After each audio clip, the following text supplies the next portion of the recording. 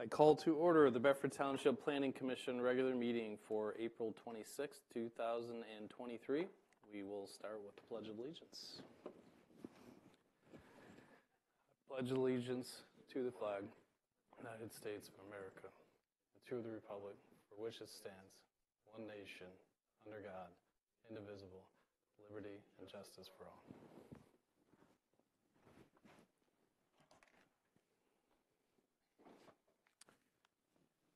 All right, Mr. Lamkowski, can you take the roll call, please? Yes, sir. Mr. Mahoney is excused.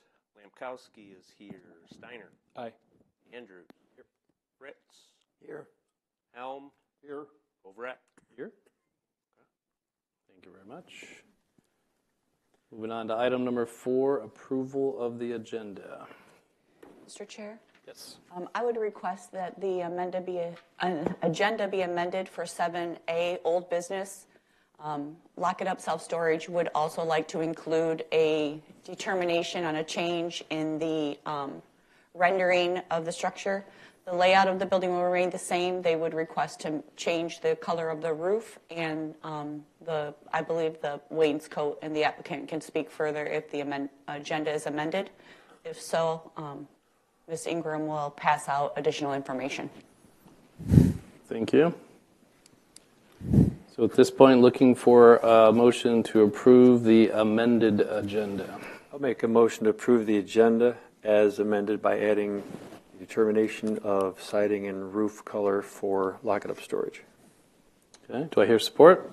I'll second. There is support. Those in favor signify by saying aye. Aye. Those opposed? Okay. Amended agenda is approved.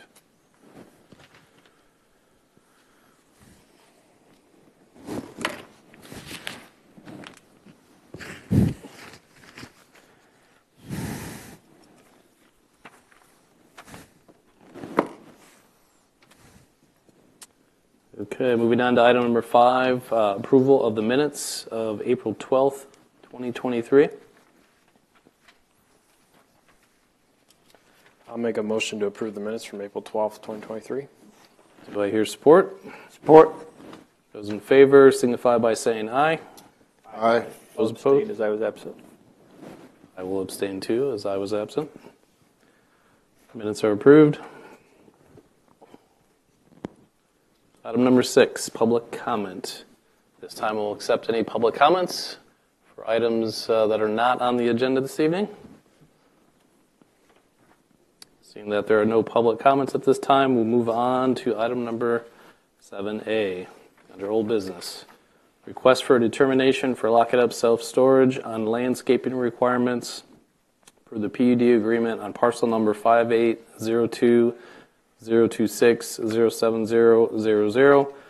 Also, the change in color in the roof and wainscoting located at 100 West Stearns Road, Temperance, Michigan. Joe, do you want to give us a summary? Sure. This request is from Lock It Up Self-Storage. On May 25th, 2022, the Planning Commission determined the proposed request to demolish and construct a new office building was a minor amendment to the PUD with conditions.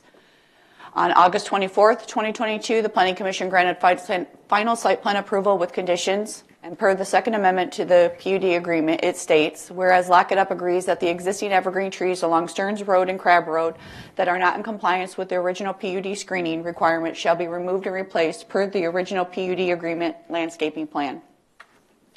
Planning and Building Department met on site with Mr. Shea, which is the applicant from Tolson tonight, and discussed the required landscaping to be installed as the on-site trees have been removed. The original landscape plan requires a total of 97 blue spruce trees, 8 feet in height, to be installed on a 3-foot berm. Planning Department supplied the applicant with the original approved landscape plan. While the berm is in existence due to the, I'm going to probably terrify this word, Rasferia needle cast disease spreading in the blue spruce trees and green giant arborvitae being a similar nature to that type of tree, the applicant is requesting a determination from the Commission for permission to install green giant arborvitaes instead of blue spruce trees for the required number of trees. The applicant has provided via text message with the landscaping company a rendering of the proposed trees and discussion on the deadly disease and supporting Green Giant as an excellent substitute, better providing coverage quicker and more drought tolerant. In this portion of the language, this is where we approved it for a minor amendment and stated that the screenings required on the original approved landscaping plan. When they approved the site plan, it was required for it to be installed as submitted.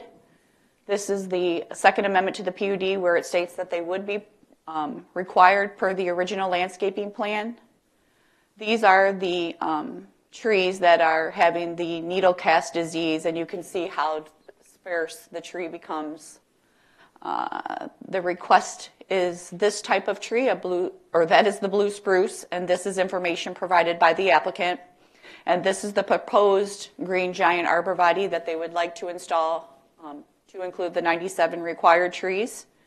They are not asking for a waiver from the number of trees. Those are the text messages regarding the request from the applicant, and due to the cost,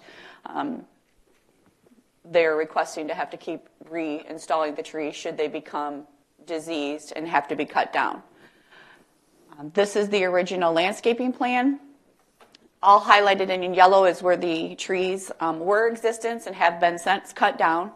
You can see there are 22 on the south side, 32 on the east side, and a total of 35 on the north side, and 8 in front of the detention pond for a total of 97 trees. The 3-foot berm is in existence, and I believe their intent is to reinstall on the existing berm. Regarding the elevations, there was discussion when the plan was approved. Mr. Van Tassel noted the Van Tassel construction has not been contracted to install any additional storage units. Attorney Cancrath stated the request is to remove the current 2-story building and build a new office. However, no detail on the specifications of the new building at that time had been provided. Mr. Van Tassel advised the elevations were provided. Rector advised the elevations are on page A3-1, which you have been provided to tonight.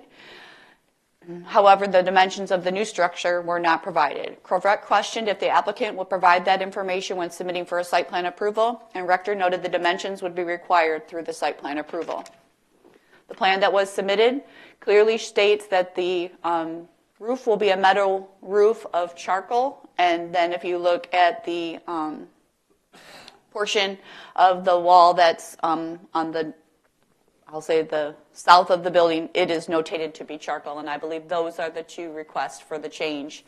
And as they are shown on the plan, and the plan was approved by the commission, I advised the applicant that the only change could be made by the commission of a determination should they desire to go with the green roof to match the existing storage units, and then brown, which I believe matches the siding of the existing storage units. And the applicant is available to answer any further questions. Thank you, Jody. Before we bring up the applicant, just one clarification. So are we looking for one motion for all of this, the amended agenda, or would this be 2 motions? I would encourage 2 motions because it's 2 separate requests that they're asking, just so we can keep the documentation for the applicant and for any future inquiries on the site. Very good. Thank you. At this point, is there anyone from the applicant who'd like to provide any commentary? Please state your name and address for the record, please. Paul Shea, 7150 Central Ave. Could you state it again? Paul Shea, address is 7150 Central Ave. That's in Toledo, Ohio. Thank you. I did bring samples of what we're trying to do if you guys want to see them. Sure. Absolutely. Pass them down. That's kind of what the green and then the brown and it's called buff is what the white would be changed to. I guess a question on that. What prompted the change? Our owner. Just because our storage units are green roof and brown siding, we were just kind of trying to blend everything all in once. So.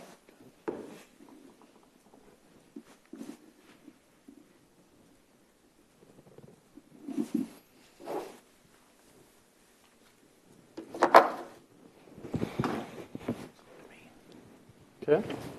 Open the floor up for discussion. Gentlemen, any questions? Mr. Lankowski. I'm just going to speak in support of the tree switch. I haven't spec'd a blue spruce in 5 to 6 years because of needle cast in any of my designs. So, and the green giant is a great replacement. So I say go right ahead there. They'll grow 2 to 3 foot a year, which the blue spruce will do probably less than a foot.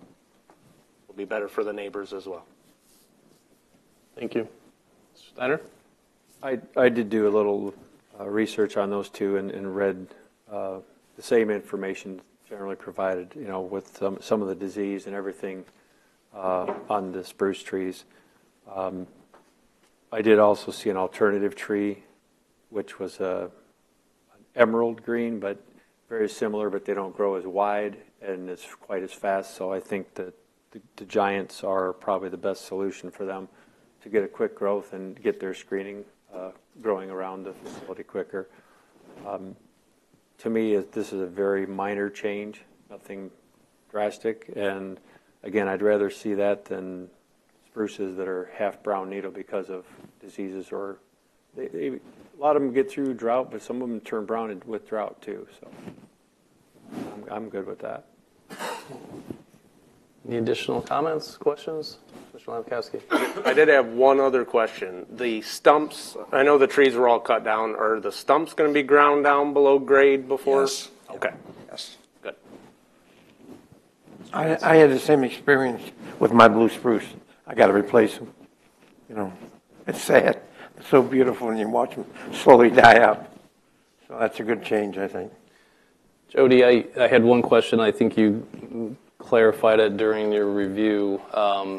So the number of trees, the plan stays the same. We're just taking the blue spruce out and putting the green giant in. Yes, they are still intending to make sure there are the 97 trees. And we did go over that with Mr. Shayway. Mr. Kohler and I had visited the site.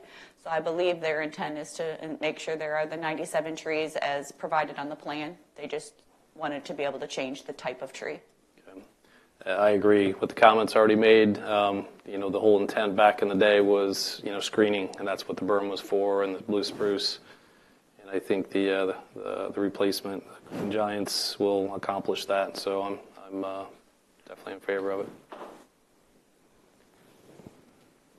So at this point, unless there's any other comments, I'm looking for a motion specific to the landscaping.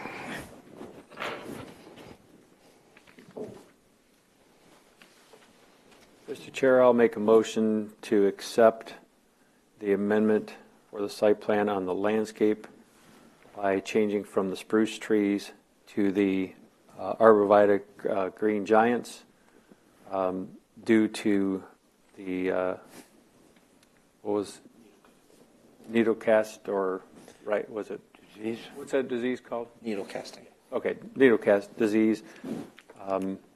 And also just, even though it was stated, to make sure that all these stumps are ground down as well, so they're not sticking up from the berm, because I doubt you'll put them in the exact same spot with the stump, but to make sure those are ground down.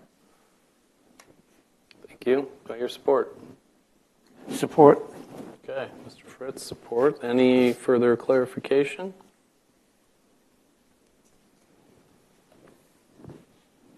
Okay, Mr. Steiner? Aye. Mr. Fritz? Aye. Mr. Lamkowski? Aye. Mr. Helm? Aye. Mr. Andrews? Aye. Mr. Covert votes aye. Okay. Oh my gosh, yeah, I'm sorry. That's why you're looking at me funny. Yeah, I'm just trying to do everything. Sorry about that. Throw something at me next time. That's what happens. I miss a meeting and forget everything. All right, at this point, now we're moving on to the change in color with the roof and the wainscot. Any further comments on that from? Okay, looking for any discussion here from the commission.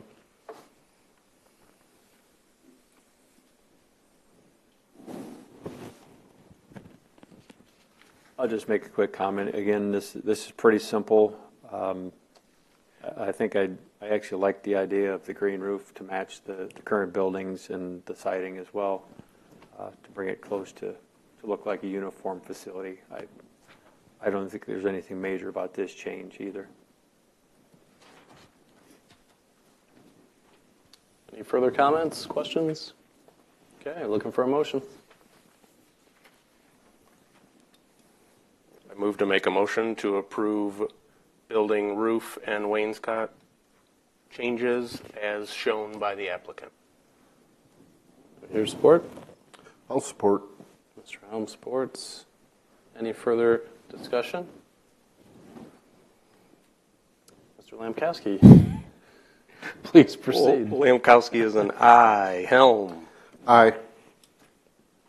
Steiner. Aye. Andrews. Aye. Fritz. Aye. Coveret. Aye. Thank you. Thank you very much.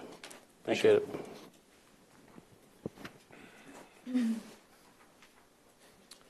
Okay, at this point, we will move on to item number 8, new business. Item number 8A, request for a sign waiver for Smile Properties LLC, Mark and Teresa Warren, parcel number 58-02-029-054-00, located at 7924 Secor Road, Lambertville, Michigan 48144. Jody, can you give us a summary, please? The applicant is Teresa Warren, 7924 Secor. Sign company is Graphic Signs. Contact is Gary Harrell. Owner is Smile Properties, located at 7924 Secor Road, parcel number 58-02-029-05400. PBO within Professional Business Office located within the Lambertville Village Overlay District. The applicant is seeking to install a monument sign with 10.14 square foot of base and 33.41 square foot of signage with an overall height of 5 feet, and to include an LED message board on a parcel located within the Lambertville Village Overlay District. Per section 1702B, letter G, states one monument sign up to 40 square feet in area and 4 feet in height shall be permitted on each parcel or lot within the overlay district, which shall comply to the use on that parcel or lot. Alternative freestanding signs may be approved by the Planning Commission where the intent of the overlay district is better served by such an alternative, such as, but not limited to, the size and scale of the building or lot, rather than through the strict interpretation of this requirement.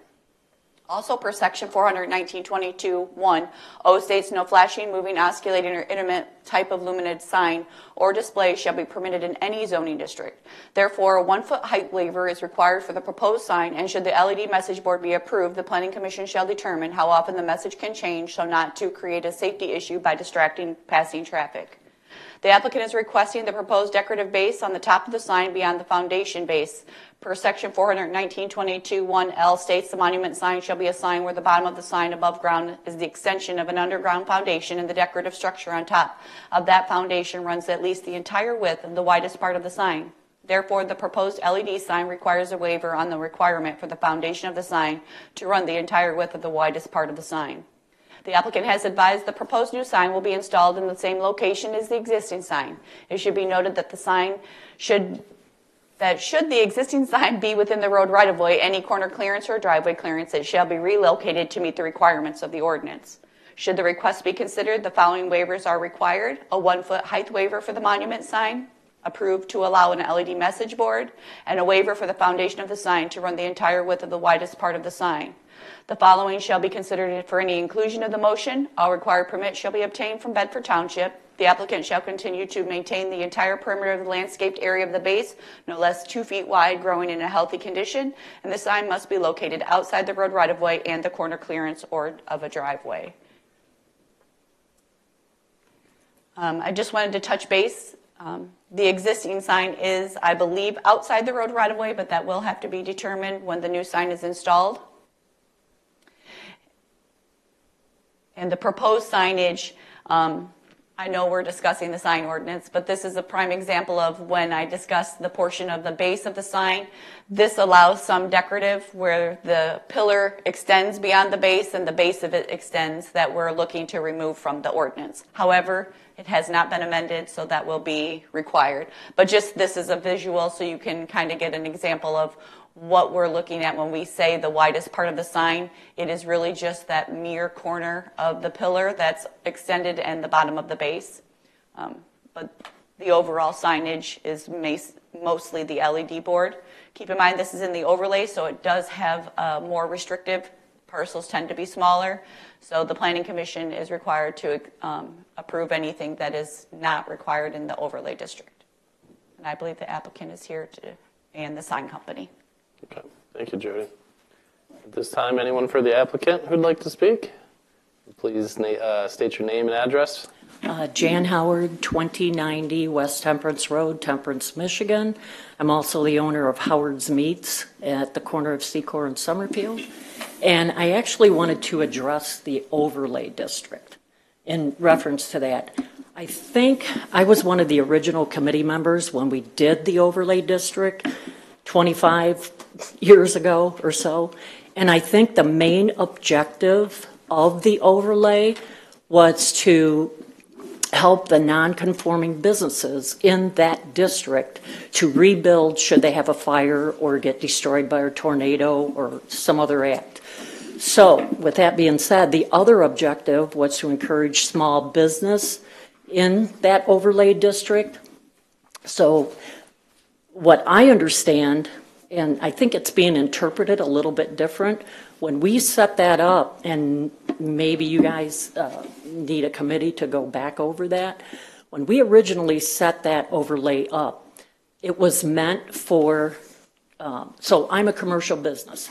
If the house adjacent me decided to go commercial, they can do that, but they have to follow the overlay district rules. So their sign can't be what the commercial is. It was never meant for the commercial business. So if I'm zone C1, I should be allowed to follow my signage for C1. If she's zone PBO, she should be restricted to her PBO signage. Just because we're in the overlay, it's meant for others. It's meant for the non-conforming business. It's meant for the businesses that want to open up adjacent a commercial business. It gives them that allowance to do so. So I would hope that you guys would maybe think about taking another look at the interpretation of that overlay district, because why should I be penalized if I'm a C1 district and I go to change my sign to an LED or whatever, that I should have to make my sign smaller? I'm a C1 business. I should be allowed. And that's how we set this up. We set it up for people that were non-conforming and people to encourage small home businesses so that they could live in their house and still have a business. So that's all I wanted to say to you guys. And I mean, it really needs to be looked at again, because I think when Dwayne Tucker, when I was thinking about redoing my sign, well, your sign's way too big. Well, I'm a C1. I should be allowed what I'm allowed. The house next to me, they're not zoned commercial. They're residential that maybe is in the overlay that should be restricted to the signage of the overlay. So I wish you guys would take that into consideration and think about that, because I too am going to be changing my sign here, and then it's been there for 30 years, 30 plus years. I need to upgrade. And that's the other thing with the LED. We need to move into the modern age and maybe think about a general rule of thumb for these LED signs, because that's the way everything's moving. So if you're going to look at the interpretation of that, I wish you would look at also that as well. So that's all I have to say. Yeah, thank you, Jan. And it's good timing. We're talking about the sign ordinance and revising it, so we appreciate the comments. Jody? I just want to add, in the overlay districts, we have Lambertville, Samaria, and Temperance overlay, and they are their own section of the ordinance. They are not part of the zoning ordinance. Section 400.1702B is actually Lambertville Village Overlay District specific for the overlay, and it actually has a section designed as signs, and in 13A it says all signs shall be subject to the requirements of Section 1922 and must meet all township sign regulations unless otherwise outlined herein. So my interpretation of that is when it's outlined that freestanding signs, one monument sign of up to 40 square feet in area and 4 feet in height shall be permitted on each parcel or lot within the overlay district, which shall apply to the use on that parcel or lot. Alternating freestanding signs may be approved by the Planning Commission where the intent of the overlay district is better served by such an alternative sign, but not limited to the size and scale of the building or lot, rather than through the strict interpretation of this requirement. I believe that's interpreted as the signs in the overlay either comply with that, and if it's not specific in this section of the sign, then it refers back to the zoning ordinance of 400-1922 of the sign. It does even define wall signs. One wall sign, 40 square feet in area, except the sign shall not exceed 80% of the width of the building, is permitted per parcel or lot within the overlay district, which shall apply to the use on that parcel or lot. The Planning Commission may allow a larger sign for unusual circumstances where the building is large or far from the front line, but only if the character of the overlay district may be preserved.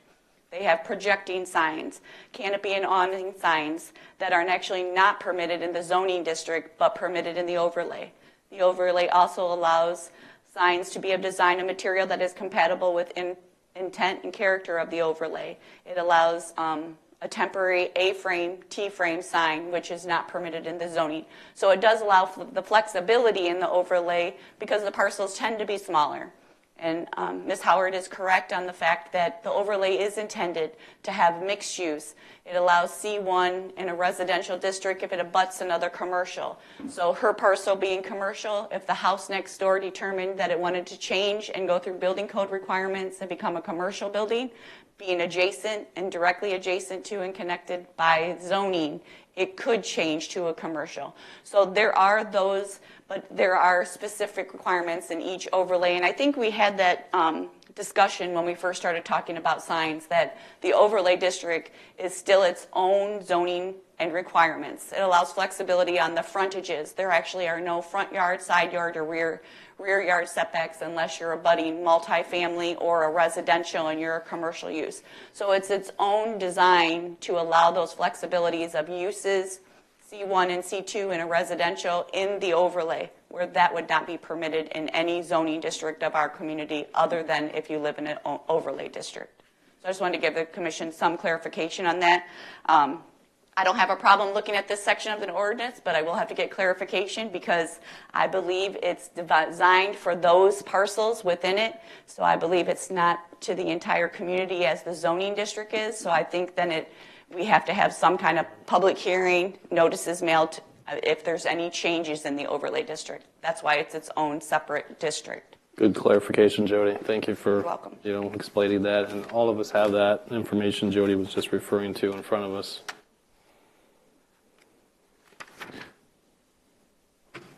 Anyone else from the applicant who'd like to speak? Name and address, please. Gary Harrell, address is 3443 Quail Hollow Drive, Lambertville. Any statements or comments or? No, I think, we did with the drawings, I think you have pretty much everything that I can show you.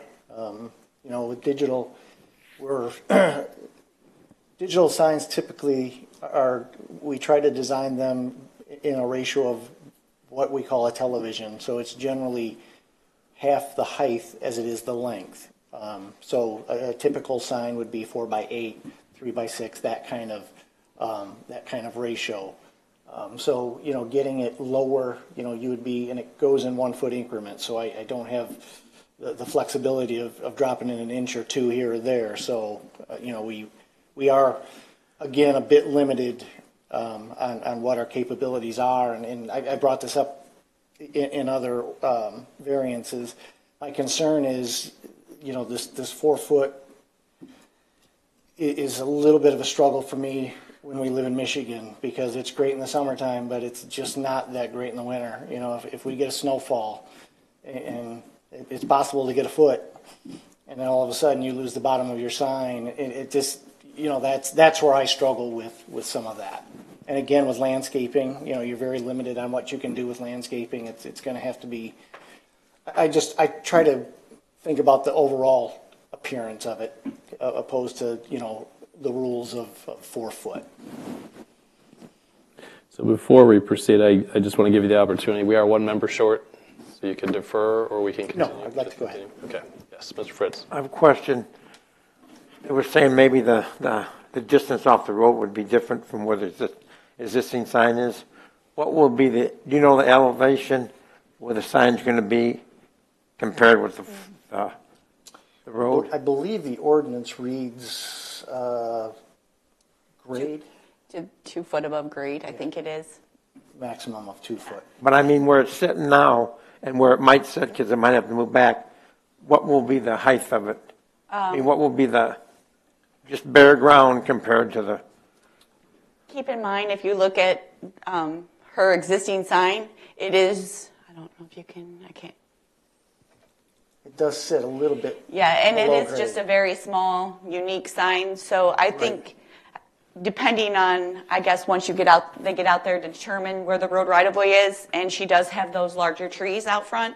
So I'm not sure until they get, but as long as they continue to work with us to make sure it's outside the road right-of-way. What I'm looking for, like we've done in other spots where there's a ditch there, or it's a lot lower, then we've added the distance. Yeah, and that grade where the sign currently is probably a couple feet. Yeah, it's probably Just a in couple driving feet. by, that's what I saw. Yeah, it's But I definitely didn't know, below she grade. said maybe it'd be located even farther back. Yeah. So, And again, I looked at it as her and I discussed. It does appear to be outside of road right-of-way based on the general consensus of where the utility poles are. So it's definitely on the property side of that. Again, we'll have to look into what the road commission, if there's any alterations in that. I don't know that there is that far down, but we can certainly check into that. any place you set that, decide on, it's going to be lower than the elevation of the road, at least by 2 feet. Right, if we do not raise it, and as she was explaining, we are allowed to raise it as much as 2 feet. And that's something that I believe she's interested in doing as well, and I would highly recommend it, because it's just, again, it'll help with the height issue that we're going to turn that, because I'm about not quite 12 inches off the ground, so if we raise that another 2 foot, that's going to dramatically help the situation that I'm concerned with. Thank you. So Gary, so you're saying that you're going to not quite berm it, but you're going to grade it to bring the soil up? Yes, that's would be our intent.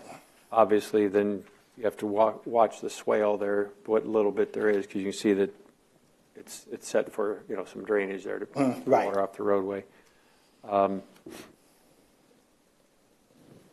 The LED itself, you've been in numerous meetings. I don't think we're going to have too much of an issue there, and some standard language, which obviously we're working on. And obviously, I know the rules that we've agreed to in the past, and there's no issues with that. So. Yeah, the foundation width, again, with the decorative design there, again, that's something coming up in the sign ordinance discussion as well. That, to me, that's not a big deal.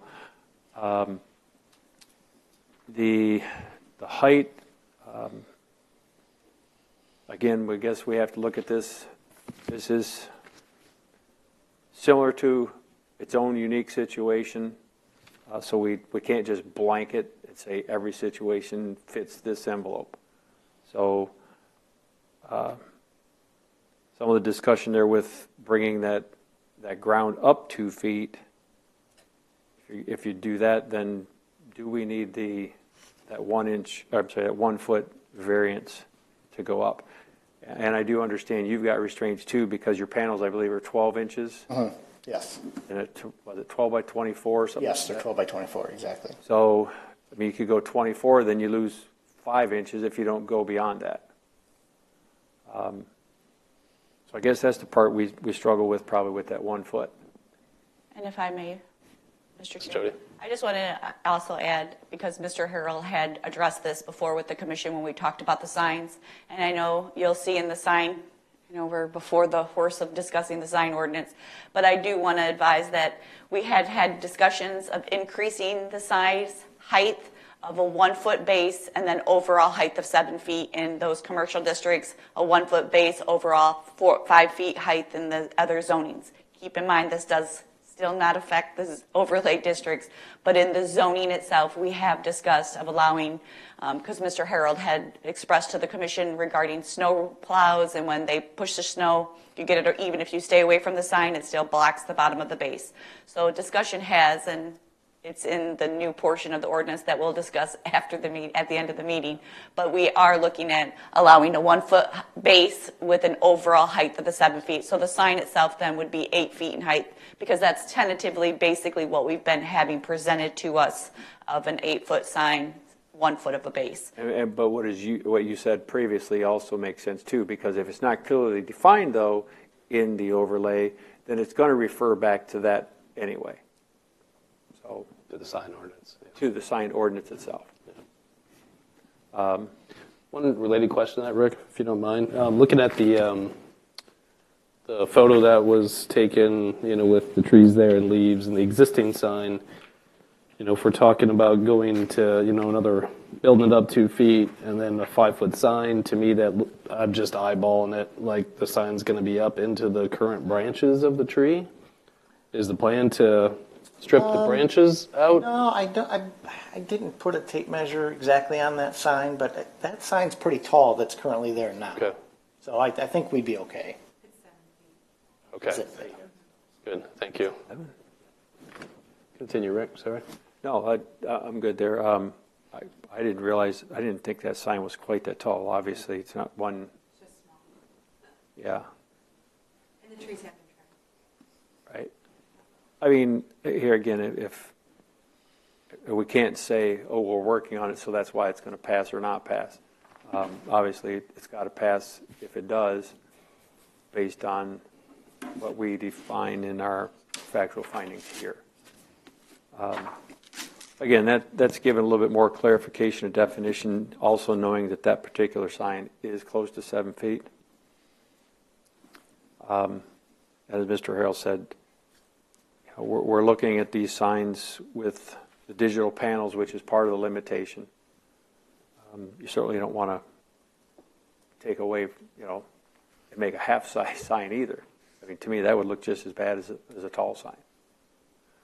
So, other than that, I think just look for other comments from the commission members. See where everybody else is on this as well. I'll chime in. I mean, I agree with you, Rick. I think this is, it's a nice looking sign. I think it's not as large as some of the other recent waivers this commission has granted. So, I'd be hard pressed to not support it. So I'm definitely in favor of what's been presented here tonight. The dimming on off, so dimming at sunset, if there's a motion, that's the language that we've recently included in waivers to add that. And then the message changing at no less than a 5-second interval, I believe is also language that we've included in waiver approvals. So let's make sure if we're going to go in that direction that we include those. Can you come up, please? Yeah. State your name and address for the record. Teresa Warren, 8153 Jackman Road. So these digital signs I love, and Layman's office has them and all these other offices, and I kind of look forward to driving down that road to say, oh my gosh, what time is it? And I think not having the flashing, the changing signs and things that are like this all the time, I think it works. And I don't know if Layman's and all those guys are they down at dusk? I have talked to my neighbors just to make sure that they weren't totally freaked out about this, which they were not. I think they're dimmed.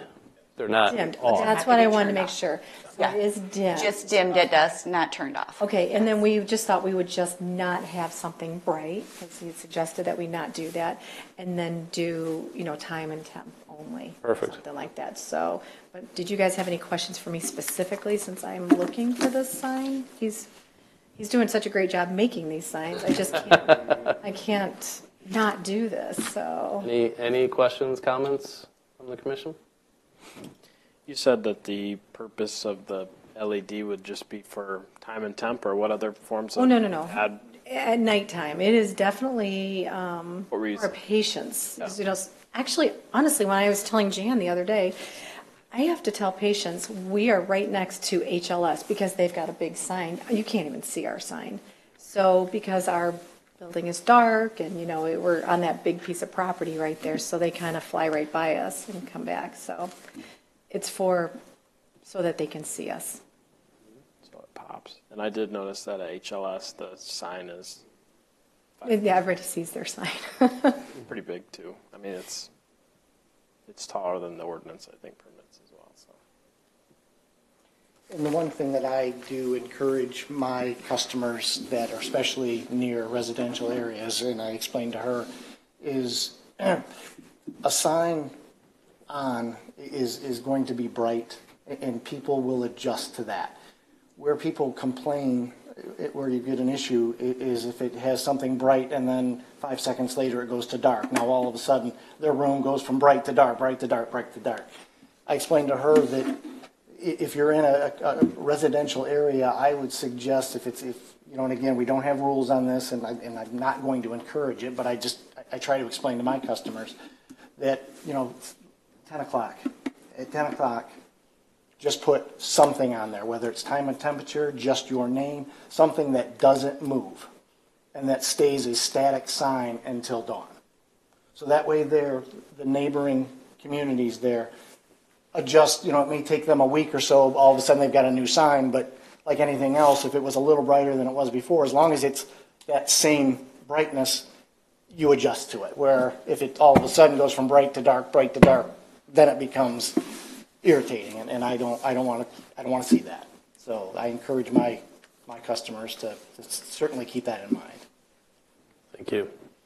Jody? That's all I was going to say is I wanted Ms. Warren to not, if there is a complaint on the sign and ordinance does come out, that we usually get them in the first couple of weeks when a new sign is installed with the LED, because it is a light source that people are not used to, that if the ordinance makes it, we just try to remind you to dim it at dusk, or, as she stated, put a solid screen on that's not flashing or changing. But she is allowed to have it on at dusk. I don't want her to think that we're saying that she has to turn it off. But if there is any concerns, it's usually just because it's a new light source that the residents or even other businesses are not used to having direct eye direction to. Yeah, that is, I think right? It's kind of a darker area. There's not a lot of, light, so that it'll be an adjustment, but it'll be good.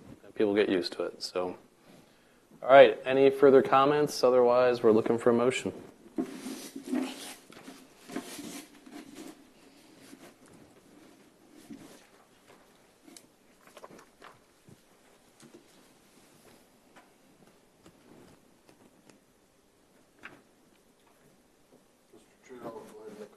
Mr. Helm? Make a motion to approve the sign waiver for Smiles Property LLC at 7924 Secor Road, Lambertville, Michigan.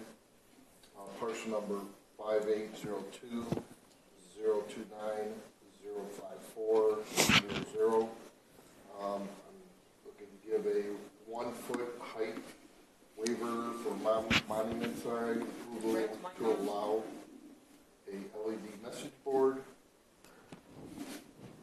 Waiver for foundation of the sign to run the entire width of the widest part of the sign. And after that, all requirement permits shall be obtained from Bedford Township. The applicant shall continue to maintain the entire perimeter landscape area of the base no less than 2 feet wide, growing and in healthy condition. Sign must be located outside road right-of-way and corner or driveway clearance. Dimming at dusk and no less than 5-second intervals. Thank you. Do I hear support? Support. Mr. Fritz supports. Any further discussion? Rick? Just to add for suggestion-wise, I know we said dimming at dusk, even though it's been discussed, but go ahead and let them know that they could also have that static sign with the time, temperature, et cetera, as well. Okay. Okay with the supporter? Support, yeah. Motion or Friendly support? amendment accepted. Okay. Any further discussion? Okay, Mr. Lamkowski. Helm, Aye. Fritz, Aye. Andrews, Aye. Steiner, Aye. Lamkowski is an aye. Coverett. Aye. Motion passes. Thank you.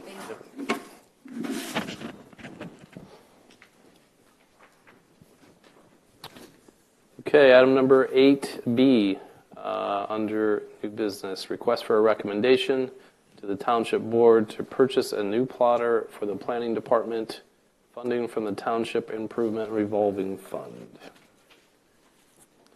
Jody. Yes. This is a request from my department. This will be the first request for the Planning Commission under the CIP. The discussion on the description from the Planning Commission is from the Department of the Planning Department. It's for a purchase of a new plotter. My assessment and justification, the current plotter was purchased around 2004, and that's in my discussions with the purchase company. The plotter is now having issues with printing, especially red ink, and it's creating lines behind the printed maps. Planning Department wants to continue to move forward, updating the maps and being able to print clear, legible maps, not only for the public, but for the schools and the post office, who have also requested new street maps. Life expectancy is 5 to 10 years. I'm requesting a recommendation to approve the purchase of a new plotter with funding from the Township Improvement Revolving Fund and the amount not to exceed $12,000. Provided our 2 quotes, I was unable to obtain a third directly from HP. Planning Department is requesting to move forward with the purchase from Eastern Engineering to include a 3-year extended warranty as presented. And I believe this is an essential project request from the department. You will see Eastern Engineering has provided a purchase price of $9,895 with a sale price of $7,050. Freight and installation and training for myself and Ms. Ingram for scanning, copying, emailing, any of the plans we have will have that capability. That is $150. $516 is a full set of inks. When speaking with the Dave, I forgot his name, he explained that the plotter comes with a sample set where you can do at least instant prints to make sure it's working properly, but he encourages a full set of ink, and when I did get the second quote, they encouraged the same. For a total price of $7,716 with a 2-year extended warranty of $1,459. And you will see the extended warranty is standard with HP. The second quote says the same price for the 2-year extended warranty.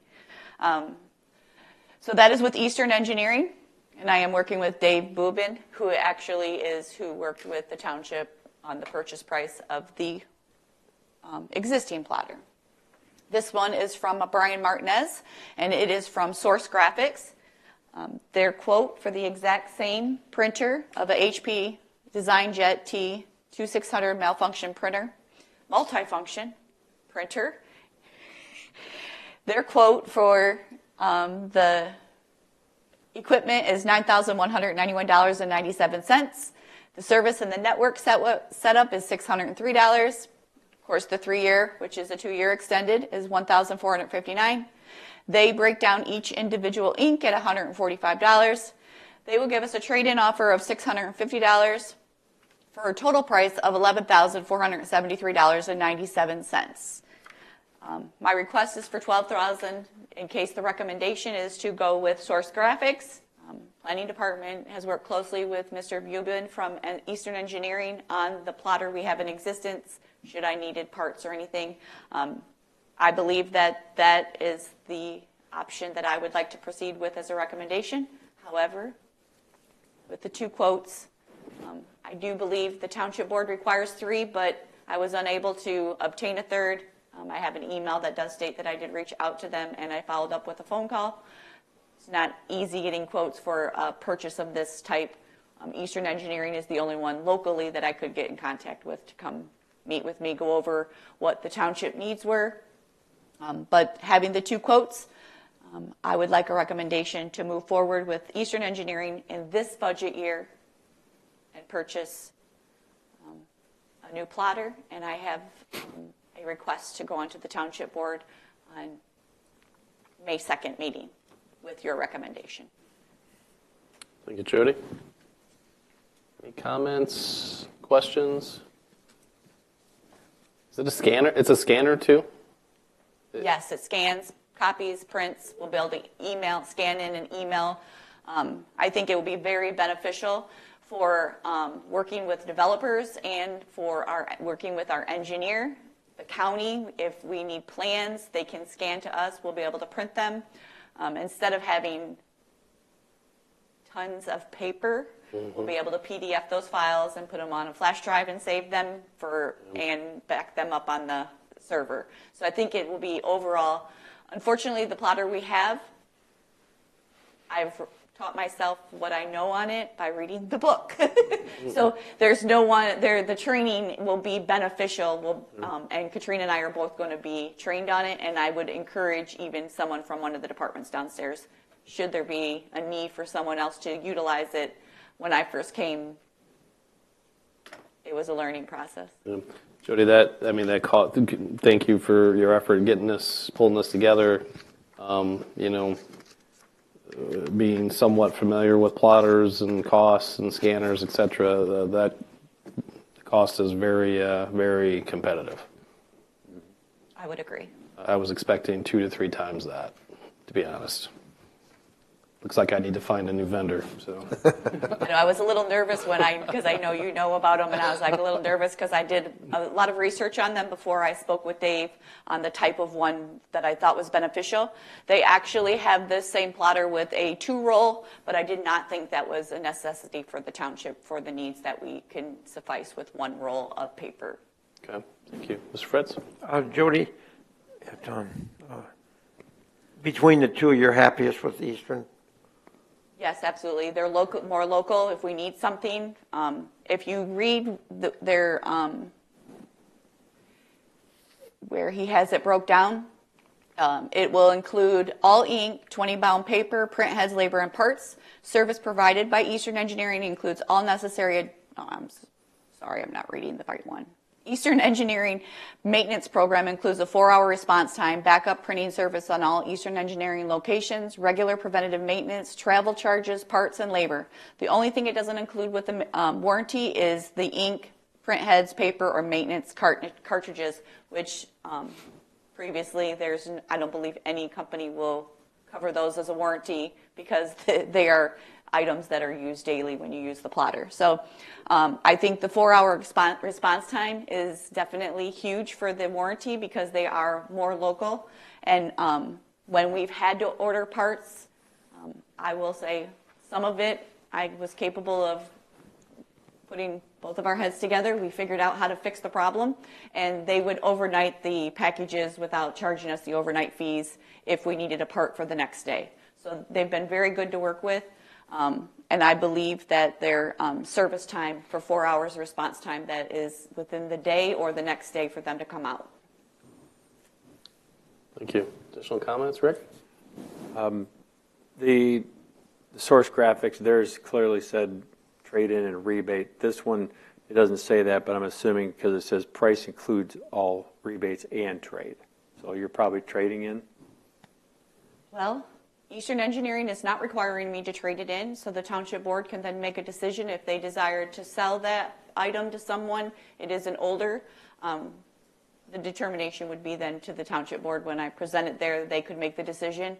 I would encourage them to let me use up the rest of the paper, making the copies I need for within the building for plans of drainage and those types of things from what we have. But moving forward, we could sell it outright, or see the township board can make a decision how to move forward with that. Yeah, use the resource you've got until it's either dead or Right. empty. And or empty. Eastern Engineering will not, they're not encouraging, they will not take an actual trade-in, but the cost difference of the $650 to the other company, they'll give you the credit. You can still do with it what you want, but it's still, the cost is, it doesn't bring it down to close to what. It's an old plotter. They're not going to do much with it without putting a bunch of money into it either. So. Correct. And then the other thing, going back to your quote situation, you are correct. The 3 quote minimum. The township board has said do the same thing at times. You've got the backup showing that you tried to obtain that 3rd quote. It wasn't possible, and I know you've been working on this for a long time. It's not like you just asked yesterday and said, "Oh, I didn't get it." So, yeah, I mean, this sounds pretty reputable, and I know that when we first started talking plotter, we started, I think, around $7,500. Then we talked about $9 or $10 grand, and then 12. So. Done a good job in negotiating your rate there too. I mean, under 10,000 is a pretty good price, and again, it includes your warranty in that too. Absolutely. And I believe even when we did it, included it within the CIP, moving forward, we upped it to 15,000. So I think we're at a good range. And I have advised both of the gentlemen that I spoke with on the quotes that it would be presented tonight for a recommendation, but that I wouldn't have a decision moving forward until first week of May. And not because you've got money and you just say, "Oh, I got the money, just spend it." Is there anything else that you absolutely would need with this plotter that would make sense to put it in your purchase price up front at this time, or are we good as is? I don't believe so. And speaking with Mr. Bubin, I believe what we have presented is what we will need to be up and running and will serve for the township's needs. Okay, thank you. Mm-hmm. Further comments, questions? If not, looking for a motion. I'll make a motion. Absolutely. I'll make a motion that we approve the purchase of a new plotter with funding from the Township Improvement Revolving Fund in the amount not to exceed the $12,000. Should we include from Eastern? Yeah. I would encourage which quote that you're Absolutely. presenting to be recommended. Okay. That Eastern Engineering quote is accepted. Okay, do I hear support? A second. Mr. Lamkowski. And then just a comment, she would have the balance of the 12,000 if there was something at the last minute, that she wanted to buy for that. That would work, right? She has up to 12,000 to spend. If there's something else that you missed or something. And keep in mind, it's a recommendation, so the township board can either allow the 12,000 should anything, but I believe we're set at the 7,716 for the total cost to then include another 1,459 for the 3 years of the warranty. I was going to say, I think we should go with the quote number. And again, if she's got something down the road, she's going to bring it back to the township board anyway for a purchase. So I don't even think then it would have to come back here because it's not going to be a... The only thing I was worried about was if for some reason Eastern fell off of the bid fell off, it didn't work, You'd have to. she could move right to the graphic. You'd have to get a brand new approval. Even though it says, only because we're putting in about the Eastern. If we left the Eastern out and said that she had the 12,000 not to exceed. You're going to go to the board, you better stick with naming who it is. Okay. I guess one follow-up question there is paper. The rolls of paper. I mean, does this include? The starter set, one roll, and then as the year to get me started, this is the quote I need to get started. But once it's approved, I can budget that out of my budget for the year, and I disperse that within other departments that require us to make copies and plans with. So Gotcha. Okay. anything additional will just be just like with the plotter I have. I budget it. I use it out of my office supplies. If I order ink, if I have to order paper, it just comes out of my office supplies within my yearly budget. Okay. So to get the plotter and everything set up, I think what Mr. Boyben has provided will definitely get us up and running. I'll say Jody's budget is a tight ship, so she won't be asking for money if she really doesn't need it. Rick, Prefer it just to be for the quote to go to the township board. Okay. so Rick, do you think we ought to put the 9175 Correct. total cost in there? Okay. Motion? Yep. So that would be an amendment to the original motion. So the amendment before was to add Eastern Engineering Now it's going to for add a total of 9175. And I believe Mr. Boyben said that this quote will be, he knows what meetings I was attending, so I believe this quote will be granted if the board desires to move forward with it. Is that okay with the? I approve the friendly amendment, yes. Any further discussion? Okay, looking for a vote, Mr. Lemkowski. Fritz. Yes. Kowski is a yes. Steiner. Aye. Andrews. Aye. Helm. Aye. Coverett. Aye. Motion passes. Congratulations. She fell off her chair. She's so excited. Well, she's got a backup job as printer plotter repair person. I can't believe that plotter made it almost 20 years. That is, wow. I will say Katrina and I have done a lot of maintenance work on it ourselves, and we've fixed the roller, we've fixed the print, we've learned a lot of mechanics of the plotter. So hopefully, Rick, the board approves that when it comes to you guys. It's I'll make sure they do. obviously way overdue. So That's been in budget discussions, so I don't think there's been any issue that going. all right, moving on to our favorite subject. Item number 8C, discussion of sign ordinance. Okay, so Planning Department met with Mr. Lamkowski and Mr. Fritz, and we did get through the entire ordinance of what we would like to start taking a look at. I would like to move this forward.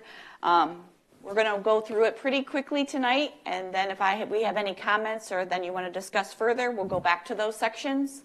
On the proposed language, these are comments that we have discussed at the meetings, and then comments that Mr. Fritz and Mr. Lamkowski have advised when we met a couple weeks ago. Okay. So Jody, just to facilitate, because I know it's long, right? There's a lot here. Yes. You're going to walk us through just where the changes I'm are. going to go through just the changes. Do you want us to comment as you hit them, or are you going to fly through them all, and then we're going to come back?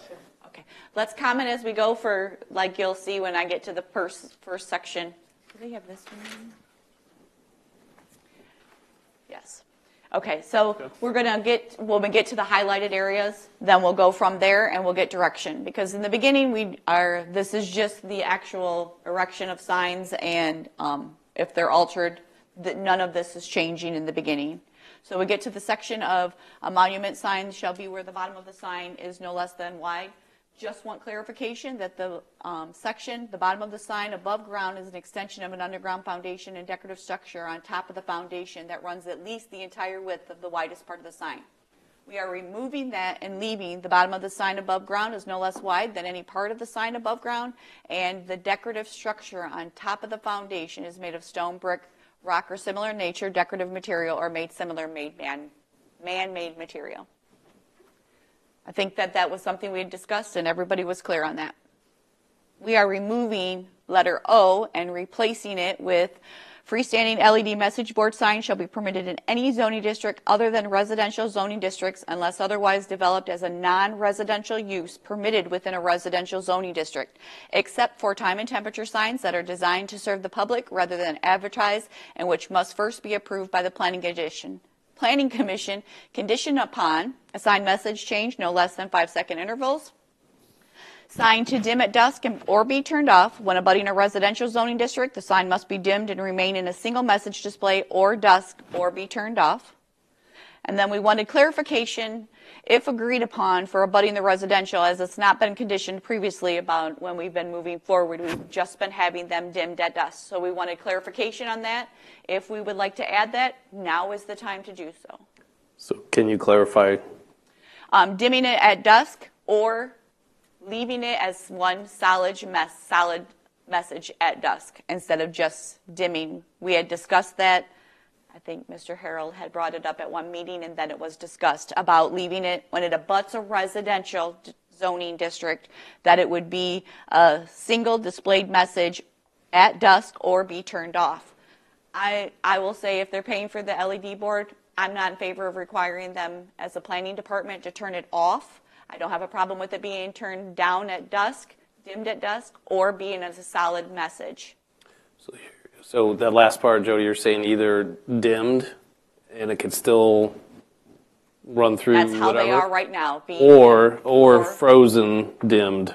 Frozen dimmed. If time temp. And you need clarification from us on which one of those. Or if you want to include both, only when it abuts a residential. If they're abutting commercial and they want to, but we have had discussions about the flashing and the scrolling abutting a residential district, how sometimes it's distracting.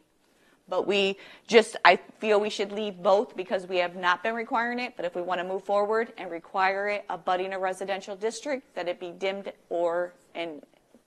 at a single message and dimmed at dusk. Only abutting residential. So it would read, sign to dim at dusk or be turned off. When abutting a residential zoning district, the sign must be dimmed and remain in a single message display at dusk. Can I make a comment? As a sign company, my suggestion is I'm not a fan of shutting a sign off because what happens is it looks like it's broke. Mm-hmm. So two things I want to make a comment on is the dusk is a bit of a gray area because in the summertime that's great. If you're going to make comments, we'll need you to come up because the public can't hear. Yeah. My concern is the dusk is a bit of a gray area. In the wintertime, it's 5 o'clock.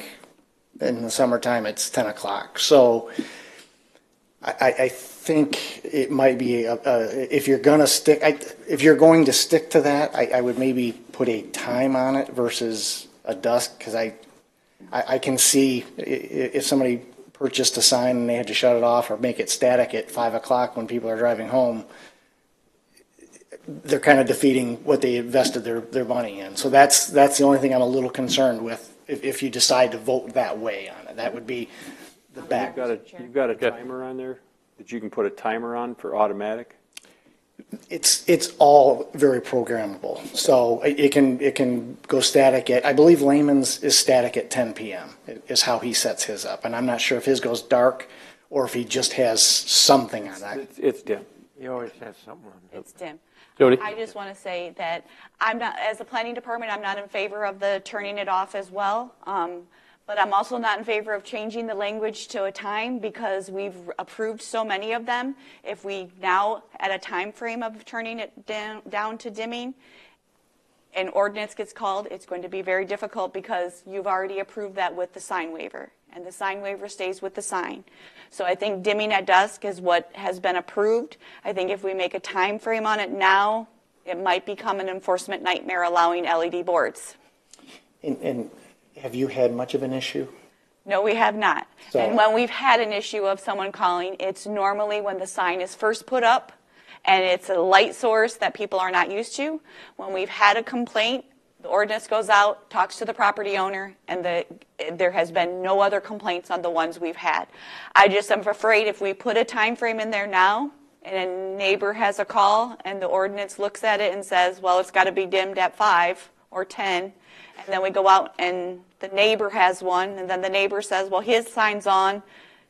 I don't want to create an ordinance enforcement problem with putting a specific time frame on it. And I agree. I mean, just because the commission, even commission members before this board, have made the approval on an LED board, it's been dimmed at dusk, 5-second intervals.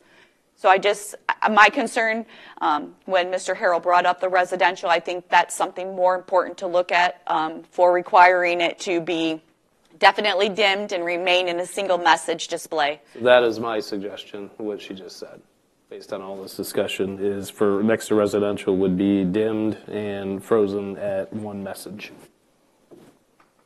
I'll throw that out for the commission. Yes. Agreed. I didn't hear what you said. I agree with Jody. Her last statement there was next to or abutting residential, that the sign should be dimmed at dusk and frozen in one image. It's still not oscillating. It's frozen, dimmed. What he said, though, at dusk, in the summertime, in the wintertime, you still got the businesses open, and it's 5 o'clock and dust is gone. But as Jody just said, the Planning Commission for years has granted waivers that have been based on dusk. Just tonight. Yes. So an enforcement of a specific time would be a nightmare. Oh, I agree with you. Yeah. As long as it's programmable to go dim and still leave their message.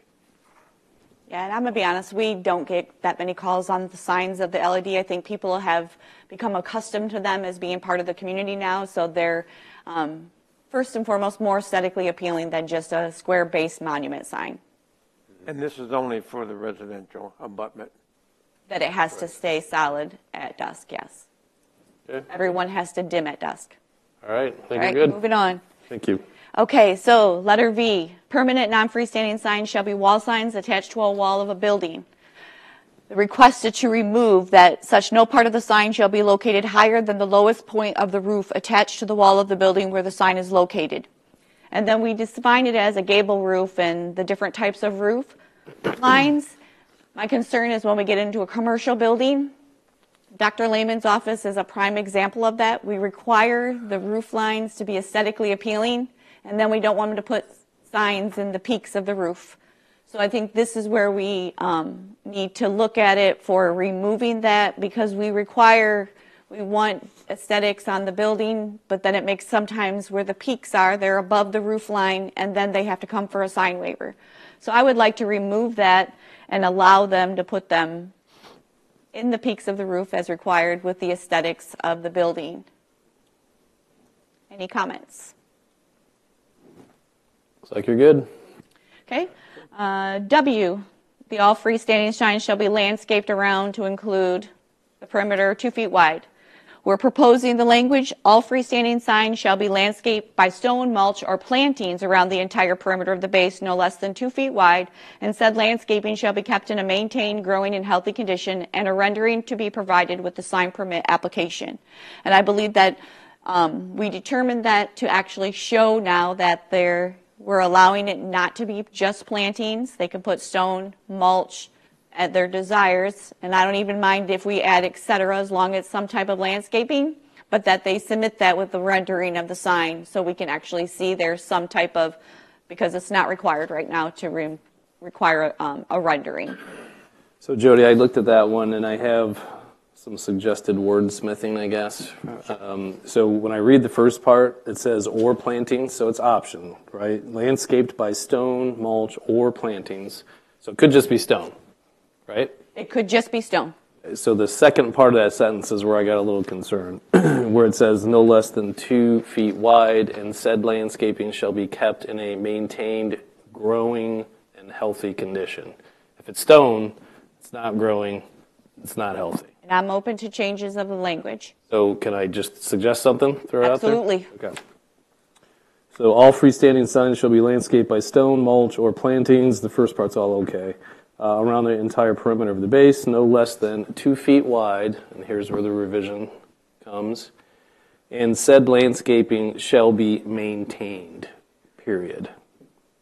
A rendering illustrating the landscaping is to be provided with sign permit application. Perfect. Everyone agree? Yeah, good. Less words, better. Okay, next section. General requirements. We're trying to downsize the sign ordinance, so we're going to make all general requirements. There shall be no such signs on a trailer, vehicle, or any other portable apparatus or on the lot or parcel. Signs shall be attached to, sitting on the ground, or a wall sign attached to a building on the lot or parcel.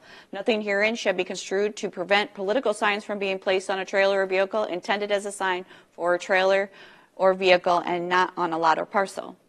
Number 2, the provisions of section 1922.1 shall apply to the signs except for paragraphs A, B, C, D, F, L, and W. And those are portions already required in the general requirements. provided that a building permit shall not be required, and also provided the township building code shall not apply except as it may apply to temporary signs. No more than one such sign shall be allowed on any lot or parcel unless otherwise stated within this section of 419.22.2.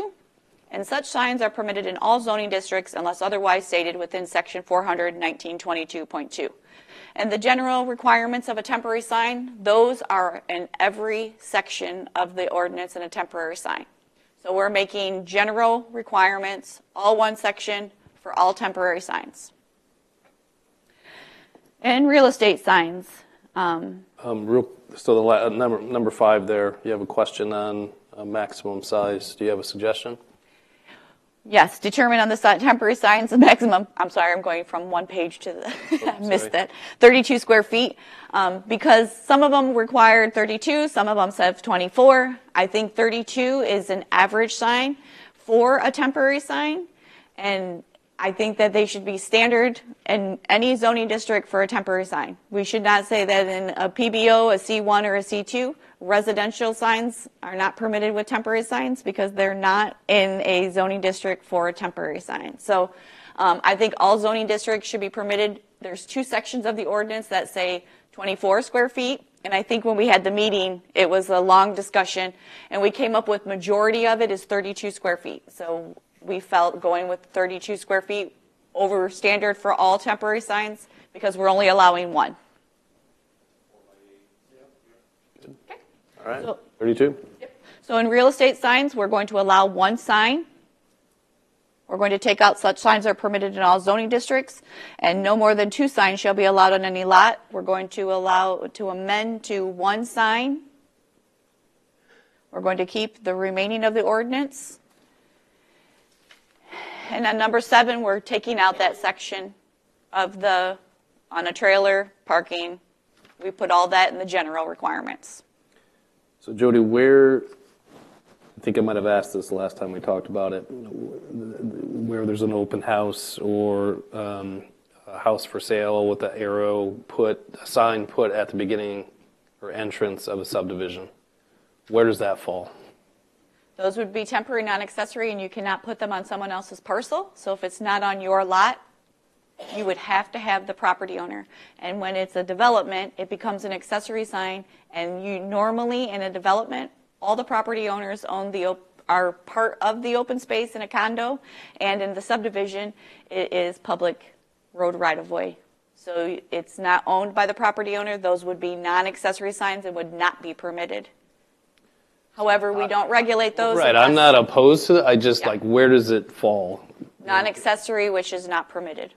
So technically those signs are not allowed per the We normally don't get calls. Usually the real estate agents put them out and then pick them up on their way out after they have an open house or that type of thing. So we normally don't get calls. Majority of neighbors, I mean, we're complaint based on those. Majority of neighbors that live in a subdivision really don't want a house to remain vacant, so we don't normally get complaints on those. I'm a compliance person, so where so does that fall, non-accessory. right? So does anyone have an issue with that? Think it should be somehow folded in here and spelled out, or just let it? I think we'll get into too much of property ownership if we regulate it. Okay. Yep. I think we discussed that before as well, too. So Besides an empty house, I think most people would like to sell, and hopefully that the neighbor's property goes for more money and keeps their values higher. So. There you go. now we're going to talk about the agricultural produce signs. Signs are permitted which advertise agricultural produce for sale. We did discuss this in great depth in our discussion because we would like clarification on the zoning. We don't actually allow commercial retail sales in residential. So the suggestion was such signs are permitted in agricultural zoning districts, period. We're talking about agricultural produce signs. And the section 3, increase or remove the language of 100 feet. I would like to remove the language and not define where it goes because some agricultural parcels are 500 feet, and if you have it 100 feet back, no one's going to see that from a road going down Erie Road or Temperance. Number 6, remove the acreage requirement. My request, we have parcels that are less than 1 acre, a half acre in agricultural to the north of the community. I would not want to restrict them because they're agriculturally zoned. They should be permitted to still have a produce stand because it's a permitted use. Moving down to number 11 and 12, all listed in the temporary general requirements. Same language. Any questions? Good. All right. Keep going. Political signs. We're going to wait and meet with legal on that and get some clarification. We're not sure if we can just refer to state regulations on that or if it's something we have to remove or be more specific on criteria. So that will be coming back of its own section once we get a clarification, but I would like to meet with Mr. Camprath on that to get better clarification because we do have to comply with state requirements on that. And of course, we removed 7 and 8 general requirements. Okay, community and special event signs. Number 1, such signs are permitted in all zoning districts except that special event commercial signs shall not be allowed in any residentially zoned district. We would like to add except on a lot or parcel which contains a mixed use in which the sign shall be displayed for the commercial use only. That's if we have a portion of a parcel, portion of residential. In our overlay district, we have flexibility to have mixed use. We would still like it if the residential could have commercial, but the commercial could still have a special event sign out front without it advertising for the residential use.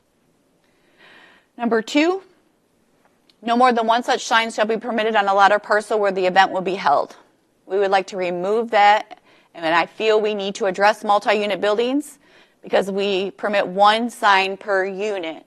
We get some multi-units where the same use has 4 or 5 special event signs out, and the sign becomes overpowering on the road right-of-way. But that would be something we would prefer to have some more clarification on, especially with multi-unit buildings. Number 3, we would like to change no such sign shall be permitted on a lot or parcel containing a dwelling unit. We would like to change it on a lot or parcel containing an LED message board. Community event and special event signs shall be advertised on the LED sign, or language of shall not be permitted. The intent of the LED message board is to allow them flexibility to allow their special events to be promoted on the sign. Number 6, sign shall require a building permit. Such sign shall require a building permit to be obtained yearly and a rendering and duration of the sign to be displayed to be provided to the building and planning department, and the sign must be kept in good repair.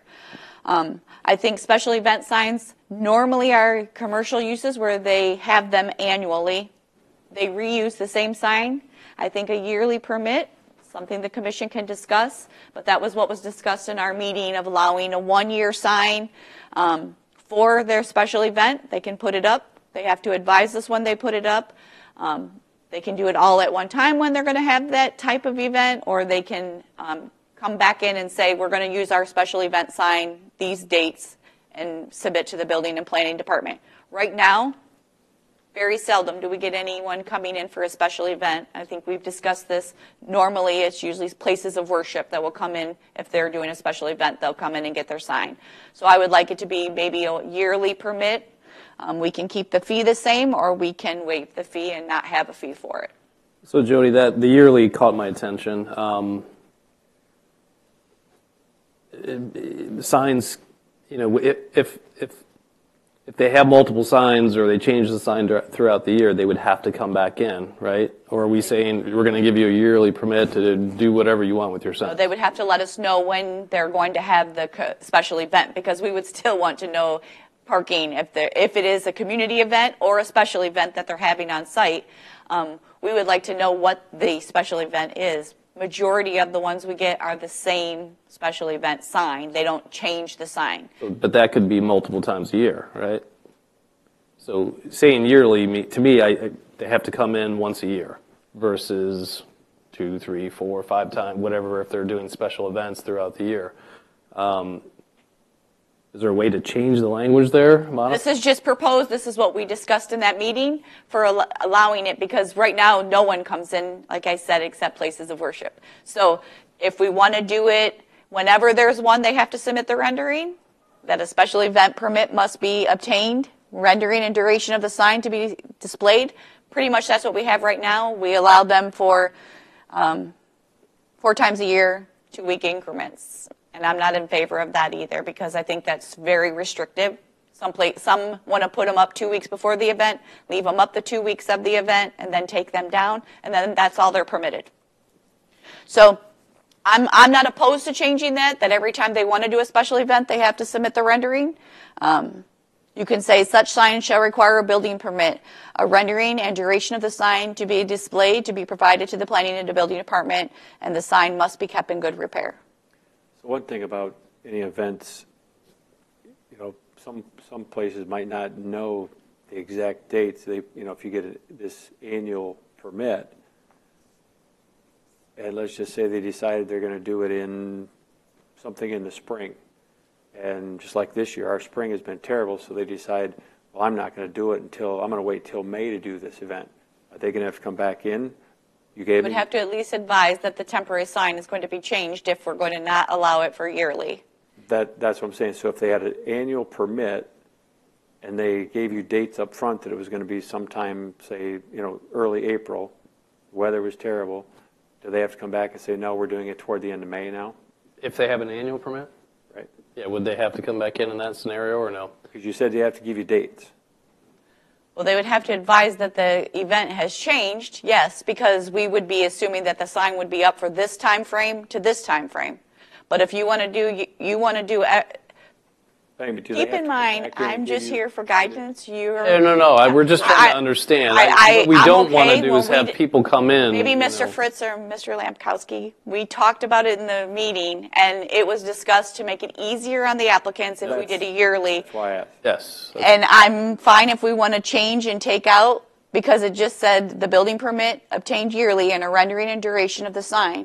So if we want to take out the duration of the sign, do a yearly permit, I'm fine with that. If we want to say they have to come in for the permit every time they want to utilize the sign for a special event, a permit would be required. Because the one thing you could do is if there was a way without too much headache, if they had the sign, and obviously if they're going to advertise it with a date, they're going to have to change that anyway, every year. So if there was a way that you said the sign itself is good for the year as long as that doesn't change, and then if they're going to put dates on it, maybe then they could just change their date. They don't have to necessarily come back for a new permit. They could just change their dates accordingly. Or, you know, if it makes sense, you know, you see some signs, they have a little hanger that just, it's another strip. Say if you got a 4-foot wide sign, and you got a 3-foot or 2-foot that says, here's the dates, maybe that can be added in there too. Keep in mind, they're only permitted 32 square feet because that's the temporary sign. So that's the maximum they can have. So if you want to make it so that such sign shall require a building permit and a rendering of the sign to be displayed be provided to the building department and the planning department, I'm fine with that too, if you want it every time they're going to put up the sign. Sorry, Jody, to keep kicking this can here, but I'm just trying to understand. So if there's a yearly permit that's issued, say I'm given a yearly permit, and I want to use that sign, as Rick was just describing, 4 times this year, and I just have the little insert and I change the date. Here's the event, I change the date only, I change the date only, change it. I do that 4 times. Do I need to come back in with a yearly permit to do that? That's I your need to decision. Notify you, That's township? going to be the discussion that needs to happen because I don't know. This is just what was discussed. If we want to make it yearly and require them to come in and get a permit every time they're going to put it up, or are we going to just allow them to submit a rendering? It doesn't matter to me either way.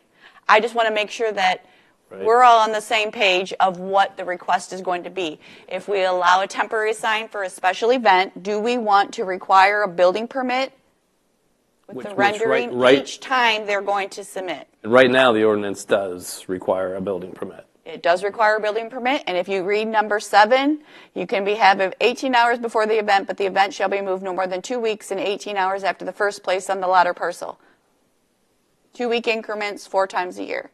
So I think that we're very restrictive on what they can do now. So when we discussed it, we thought annually if they're putting up the same sign.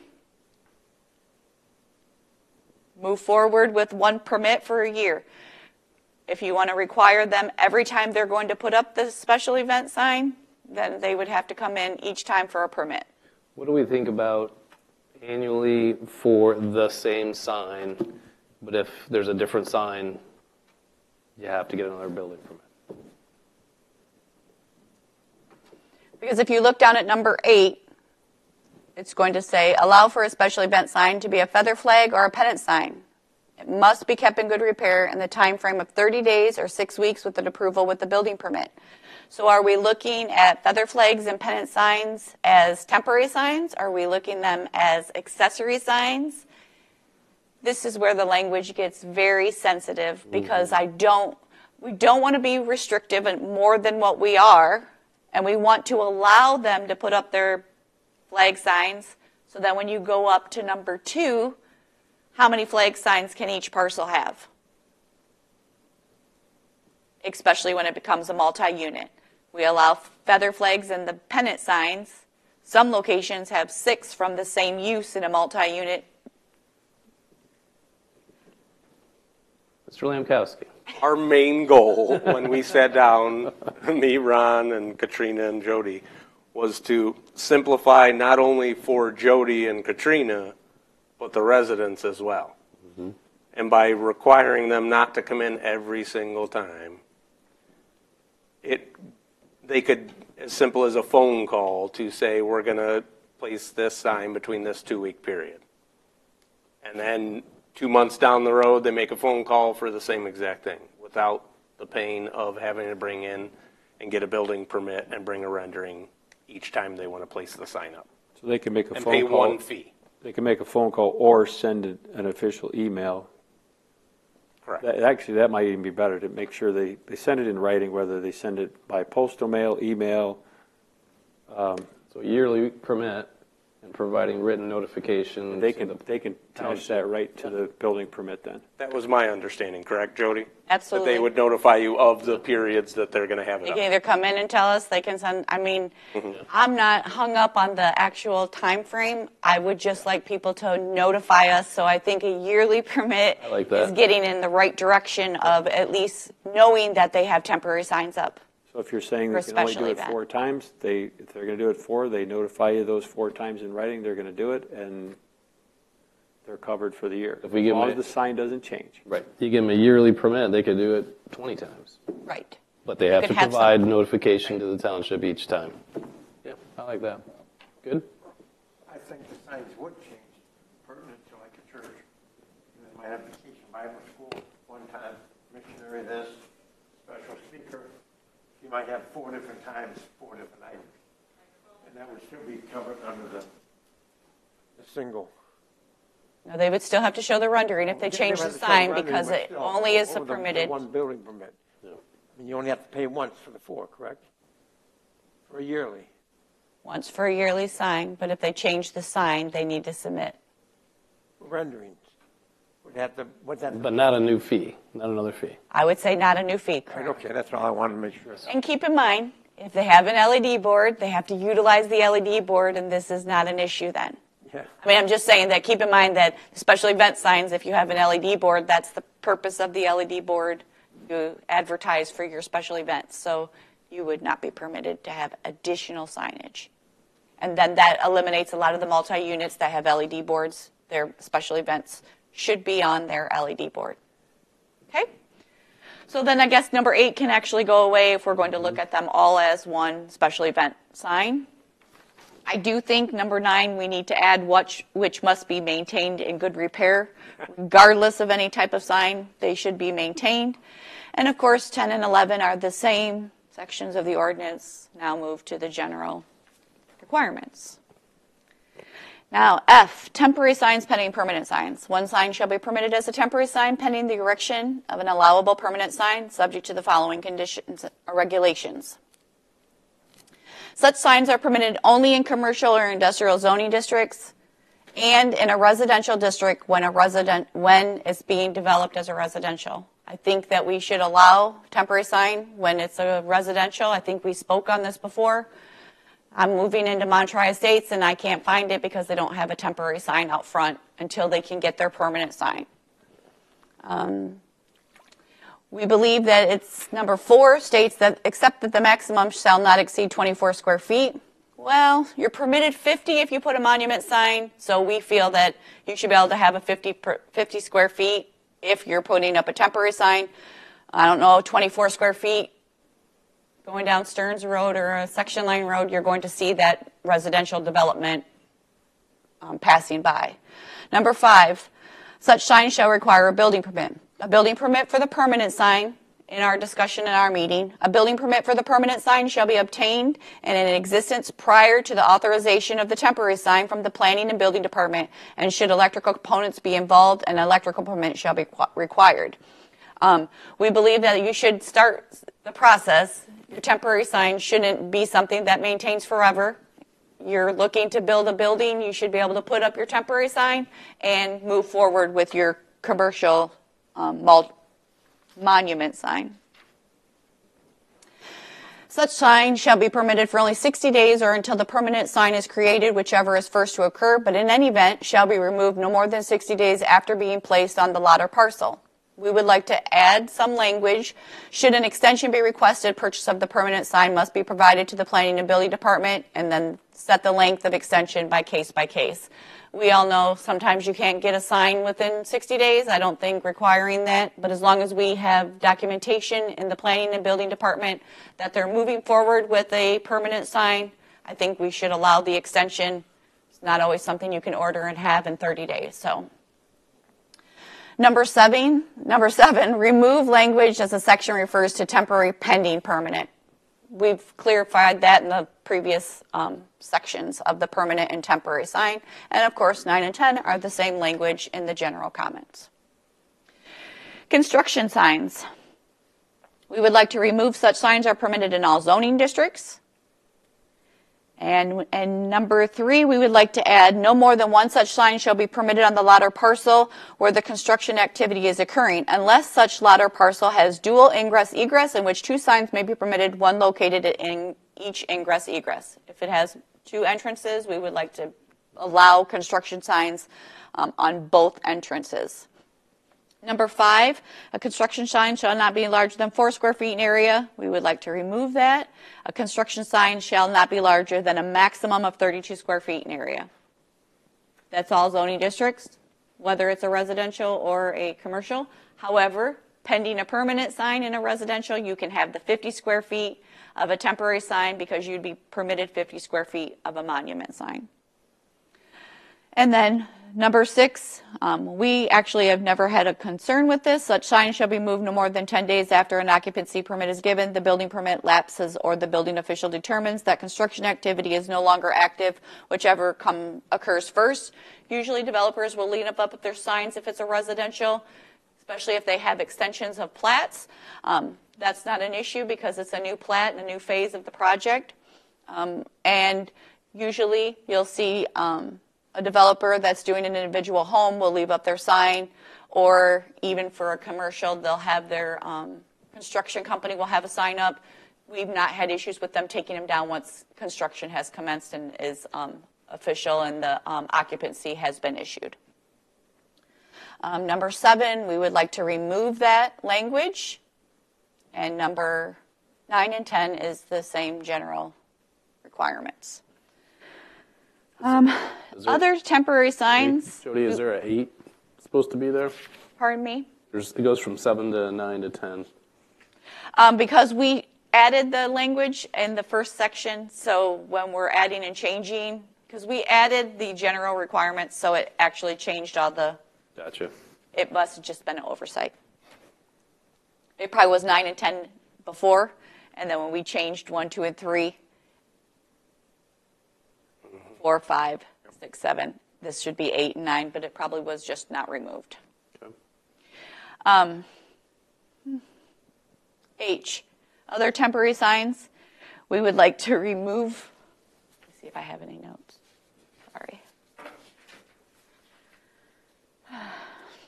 Remove the temporary signs such as they're restricted to their existence, size, and time being placed on a lot of a parcel maximum extended by law.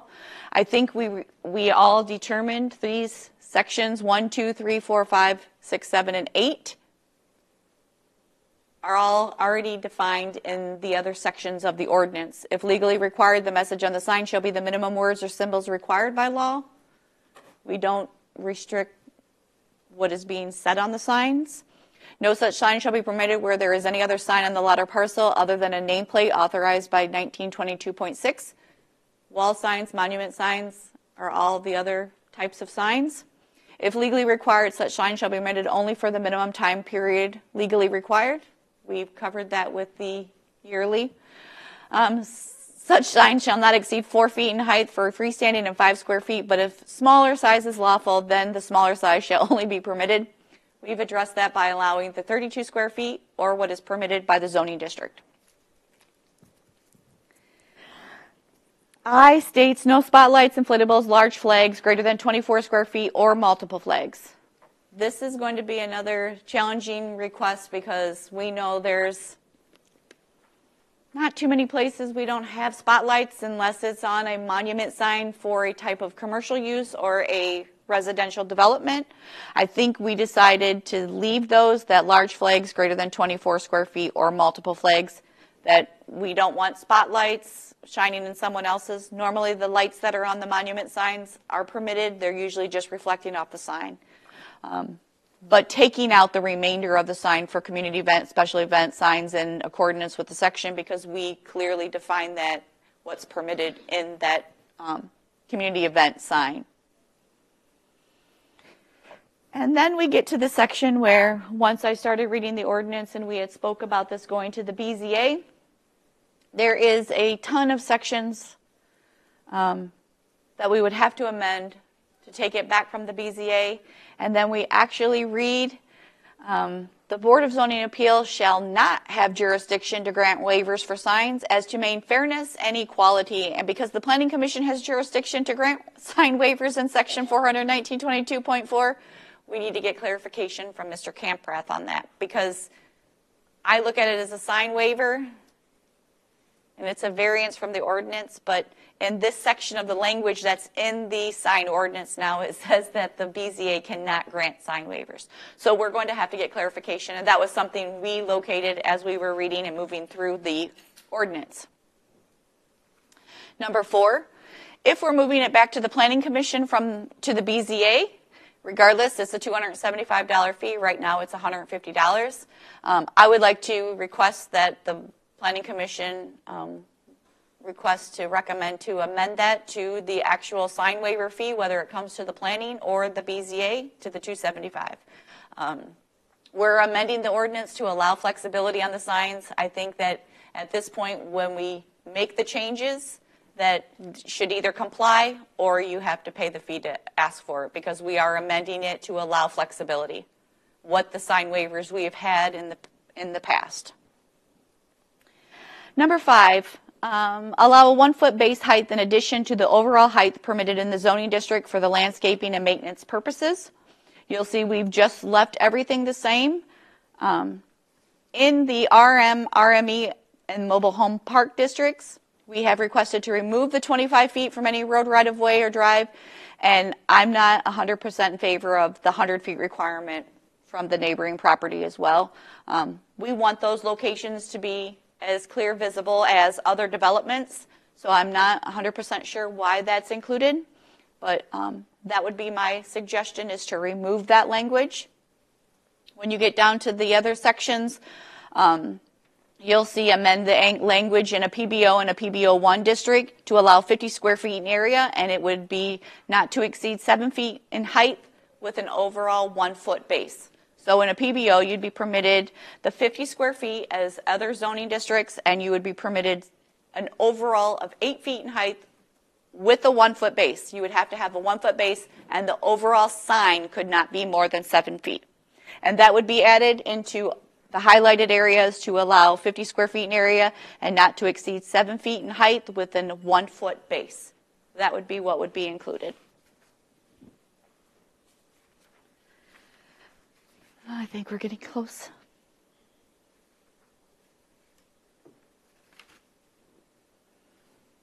And then you'll see in section 7, the following in lieu of the provisions for multi-unit exceeding the 7 feet in height, we would like to remove the 40 square feet in area for a PBO, PBO1, plus the 40 square feet of decorative structure. We would like to just include that in the design for PBO, PBO1, C1, C2, C3, I1, I2, I3, and all other commercial industrial districts, except lots or parcels exceeding 10 acres in a C2 shall be entitled to 2 such freestanding accessory signs, and lot or parcels in an I2 or I3 district shall be entitled to 2 such freestanding accessory signs. All such freestanding accessory signs shall not exceed 7 feet in height for all zoning districts with a 1-foot overall base. So that would be allowing the 40 square feet from the PBO to move to 50 square feet. So it's equal across the board, depending on the design of the sign. Same for B. In a unit located in a parcel, multi-units, we would like to remove the section of the PBO district and all districts be the 2.5 feet in height or 50 square feet in area, 80% of the width of the unit, whichever is less for all zoning districts, and to remove the PBO exception of that.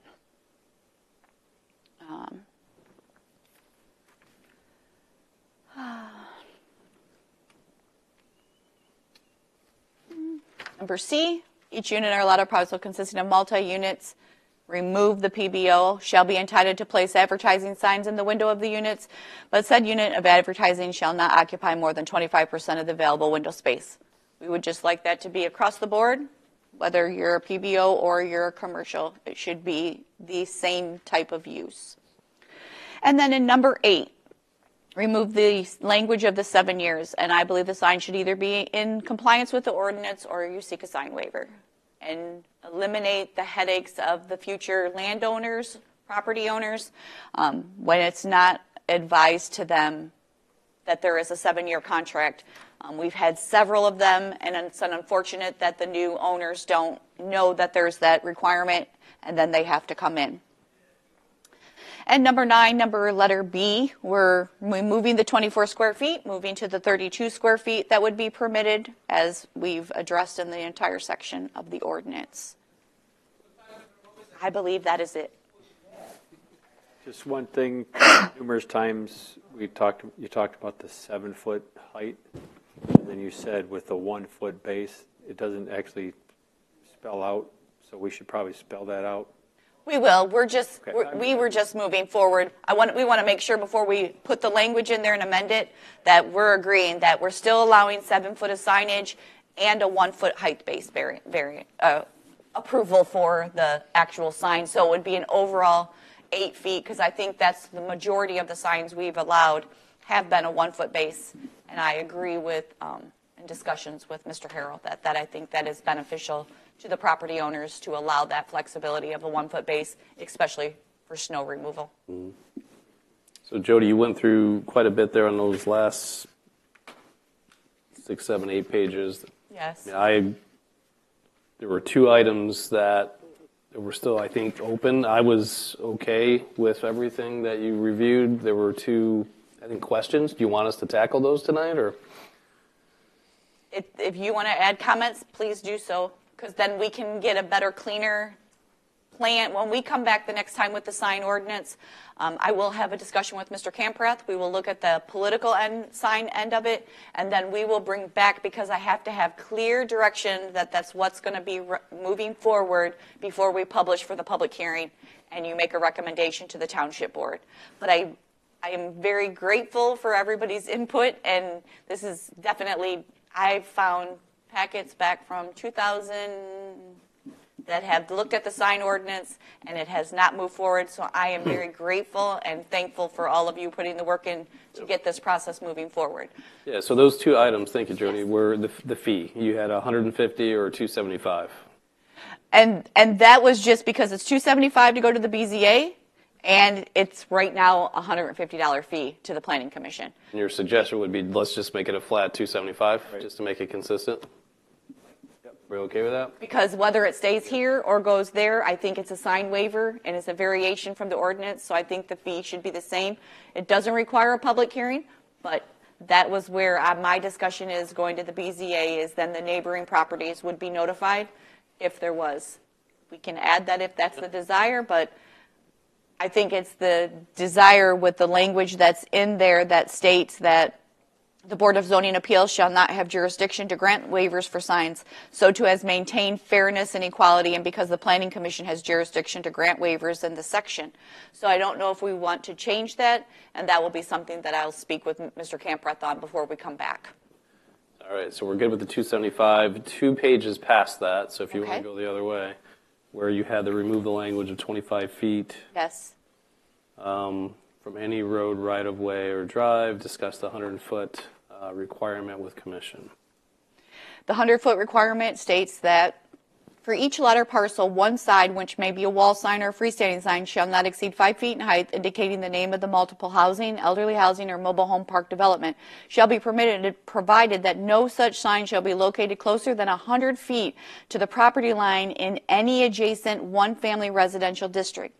My concern with that is that the mobile home park, the RME, or the RM, the multifamily, might not be 100 feet, only 100 feet in width. I don't know how you could be 100 feet if you have a residential home next to you. I think that's competing land uses, but I don't think a sign is going to be the hindering portion of that for directional purposes. If we require it 100 feet, it might be 100 feet in, and then you have to have it 25 feet in farther into the property. I think it just makes it difficult So we to should, see the sign. should strike it. So I think we should remove the 100 feet. That's where I wanted the discussion, because I feel that not all parcels are even 100. They're 100 feet in width. So if you have to be 100 feet from the neighboring property, where are you going to put a sign if it's a residential next to you? How does the commission I've had feel? to get a variance on every one of them. Yes. So that is, I don't know where those numbers came in at, but every time I figured it, it was right in the middle of a parking lot or literally on the building. So How do we feel about striking it? The 100-foot requirement? Good, thumbs up? Aye. Strike that. And I would require the same ordinance as a commercial. Well, it has to be located out of the road right of way, and I think that's feasible for everybody. A developer is not, whoever's building, whether it's a commercial or residential, multifamily, elderly housing, they're going to want the sign visible, and it makes it difficult when you have it set back into the property. So I think that no one's going to line them up so they're back to back on a property line anyways. They're going to want their development to be noticed. So I think that it's not really something as a township we should require 100 feet from a residential. I think we would want them to know where especially those locations are, drives are at, to access the buildings. Good. I didn't have any other observations, guys. You okay with everything else we went through? Can I make one suggestion that I don't think has been discussed? I didn't hear it anyways. As a sign company and a designer, I struggle with, and I believe the ordinance is still this way, on the commercial wall signs, a maximum height of 30 inches. Is that still correct? 2.5 feet for multi. I believe 2.5 feet should remain myself, because it's 2.5 feet, 50 square feet of signage, or 80% of the width of a unit for multi-units. Keep in mind, I'm going to use the example that we had a few months ago regarding the Zane's location. If we allow a larger sign, then it becomes above the roof line, and that wasn't the intent to remove that portion of the ordinance to allow the signs to go over the roof line for a wall sign. In my opinion. And I agree with that. I believe there needs to be some restrictions to it. The problem that I have as a designer is somebody comes to me with a square logo, and I'll give you a prime example. I'm working with Richard Kenny on the Quimby sign, and if you look at that sign, it's small. On that building, it's small. Arby's is, I didn't do it, but Arby's is another prime example. It proportionally does not look correct on the building. I think if we take I'm all about a square footage limitation, or the 50, whatever maxes out, or the size of the building. I think we need to put limitations on certainly not exceeding roof lines or anything like that. I don't have a problem with that. 30 inches is pretty limited on some logos. And if somebody's got a really long main and they make it 30 inches, it dwarfs the company next to them that has a circle, and it's only a 30-inch circle. So that's where I struggle with it. Keep in mind, it's only for multi-unit structures, 2.5 feet, 80% of the width of the unit. Multi-units are more restrictive because each unit is a different size. Sometimes they get 2 units, so we try to keep it uniform of the height of the sign. That's where the 2.5 feet come into play, is that the signs are no taller than the neighboring sign, and then depends on the size of the unit of 80% of the width. It does become cumbersome for them, but I think it's uniform for multi-units. When you get into the commercial districts, you'll see that in a C1, for each letter parcel, 1 accessory wall sign not to exceed 50 square feet in area. 50 square feet in area because it's a building, a single standalone building, so they allow the flexibility of this height of the sign. But when you're looking at multi-units, majority of our multi-units have either an overhang or something of that nature that, or the unit is only so wide, we surely can't have them overcrossing into another unit of the size of the sign. What is the concept of percent square footage of the signage potential area? So not I think that balances it, because again, there's going to be some signs that are going to look, and I run into this all the time when I'm doing advertisements on, like for instance, banners I do a ton of stuff for like baseball teams and stuff like that, and I get, a handful of different companies that I have to strategically place on there, and I'm always varying the size, and I use my professional abilities to make them, if I made them mathematically 4 inches tall, there's somebody on that banner that's going to get cheated, because it's just, they're not the same size. So that's where I'm suggesting that we stick to a square footage. I have no problem. And if we put limitations on, just as she explained, I absolutely agree, not going over a building, roof line or anything like that. My concern is, if you've got a company that has a square sign or a round sign versus somebody that has an extremely long rectangular sign, when you pull into that plaza or you're going by that plaza, which generally sits back, you're not going to see that sign in comparison. That's my concern. So Jody, is that something not to ask you to continue to work on this, the revisions here, but maybe a follow-up separate session to think about that? I just think that the concern is going to be if we take off the 2.5 feet and just do 50 square feet in area, 80% of the width of the unit. When you have someone that can only have, say, 16 square feet, that's a very small sign because of the width of the unit. So I don't know, I didn't communicate it. So not just limiting it to the 80% of the width, but if there's an area that the sign could be placed based, just the square footage, not 80% of the width, but you could have a sign that is X% of that signage area. Well, it's 80% of the width of the unit because it's multi-unit. You also have height. Without saying 2.5 feet. You can say 80% of the width of the unit, but I would then remove the 50 square feet. If we're not going to require a height and a width for the square footage, then I would say 80% of the width of the unit, because it's whichever is less. If you think about it, you've got 3 types of signs in this case: rectangular, circular, or square. And most of them are rectangular because it's a multi-unit. Right. But like I said, if somebody's got their logo, if it's a square or a circle, then your square footage should come into play. But that might be where a 30-inch sign may look like a dwarf sign if you put that right in the middle, and you've got all these other big long signs that take up 80 feet. So do we look at just the square footage of those, where it would allow a little bit more height? But we can't look at just square footage because they have to stay within their unit. You have to remember it's. Oh, absolutely. Yeah. It's got to stay in That's their what I'm unit. saying. We have to have something that restricts them from, because I'll just be honest, we've had some where they've been overlapped and someone else doesn't. So Jody, they have to remove the sign. Can we do an 80% of the width and blank percent of the height, allowable height? Without saying 2.5 feet, you know what I mean? So we know 80% of the width, this is how much the sign can be. Why can't we define that? Well, 80% of the width, if they do 80% of the width, they can't go over That's where I'm going to say we're going to get to where they're going to go over the roof line, because a lot of those have the racers on the front, that's where the sign is intended to go. Some developers, the Pines down here, you'll see they have that racing board across the front of theirs, and it's 2.5 feet because they don't want them over the roof line. So I think that if we don't restrict a height and someone comes in with a sign that's 3 foot tall, and I have to say, well, it's above the roof line, and now we've wavered from that. Yeah, and I'm not saying we would go above the roof line. We still have that as a limit. Right, and I think that's what Yeah, but we're planning on removing that the sign can't be above the roof line.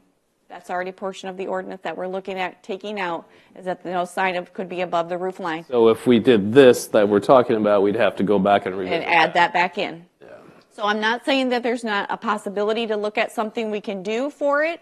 I just don't know about, 80% of the width of the unit is going to restrict them, however height they want to do it, to the size they're going to do. If you say 80% of the width of the unit and they're permitted 20 square feet, they can do a 2 foot by 10 foot sign, as long as it's in their 80% of their width of their unit, if they're permitted 20 square feet. So if they want to do a 15 square foot sign, they can do 3 foot but it maybe in this section we have to say it cannot be above the roof line. In the multi-units. I mean, I'm just giving options, but it's something that you have to decide how you want to move forward. But the 2.5 feet is pretty standard when you're looking at the front of a, what's that called, Brad? When you have the fascia on the front? Facade. Is it called fascia? When you have that fascia on the front, majority of them are 2.5 feet in height. Or 3 foot to give the Gary, 1 inch on each. Can I ask you a favor, I guess? If there are signs, I think you mentioned Arby's is one of them, like that this would... I'm not going to use Arby's as an example because Arby's was granted a sign waiver. Okay. So we can't use Arby's because they were granted a sign waiver because they wanted 2 signs and they don't have 2 road frontages. But the Planning Commission at the time, I'm sorry, I shouldn't remember this stuff. The Planning Commission at the time allowed them 2 wall signs because traveling west on Stearns, they wanted you to be able to see the location. So that's why their signs are the size they are, because they were granted a sign waiver for 2 signs instead of... So I'm not sure what signs, I'll just as an example though, when we had the Zanes, we determined that the 2.5 feet and the square footage he was permitted was sufficient because most multi-units also either have an LED board out front and they also have a monument board. The city of Toledo has an ordinance that reads, you take your square footage area, height and length of the area that you're in, and you're allowed a percentage of that dimension. So what that does is that basically restricts them. If you have a small area, you're only allowed 40% of, let's say 100 square feet of building frontage.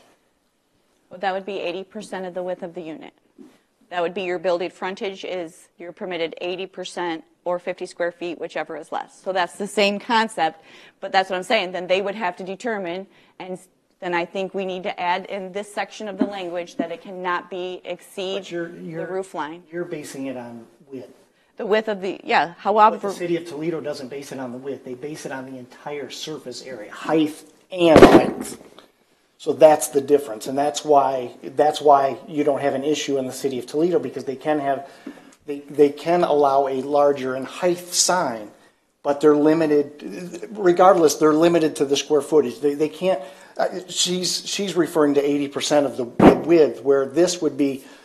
I don't remember what theirs is because I think it's 35 or 45% of the surface sign area or the facade of the building. So Jody, what happens next? Because I feel like we need to have another discussion on this topic, and maybe it's just like a couple of us, we kind of work through some examples here, and then maybe bring it back to the Planning Commission. Yeah. If we don't do that, what's next with the process? We're going to downsize all the changes.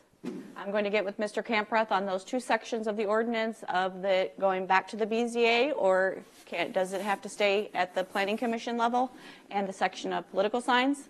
We will bring it back with the proposed language of all those changes.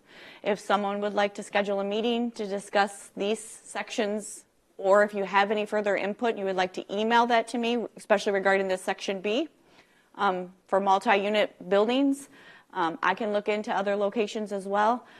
I would just like to keep in mind when we're looking at this that we surely don't want one sign running into another sign in a multi-unit on the facade. So I think that's why we say 80% of the width of the unit and 2.5 feet in height. Okay, so Moving basically, forward, yeah. then we will bring back the exact language that will be presented in a public hearing for your approval. Any changes at that time will need to be made, and then I will schedule a public hearing. We will publish in the paper. It'll be published on the website, downstairs in the casing, and then it'll come to you for a recommendation, and then the next available meeting to the Township Board for a decision, and any changes they may desire, then we would then republish it in the paper with any changes, and then it will... We still have a road to go, yeah. Yes. That's my takeaway. So what I would encourage everyone to do on the commission here is, as Jody said, let her know if you have any more questions, comments, thoughts, especially on B. Looks like we still have a window, as you're going to talk with Marty, et cetera, on some of these other things, that if we want to try to change something here regarding item B that we're looking at, now's the time to think about that.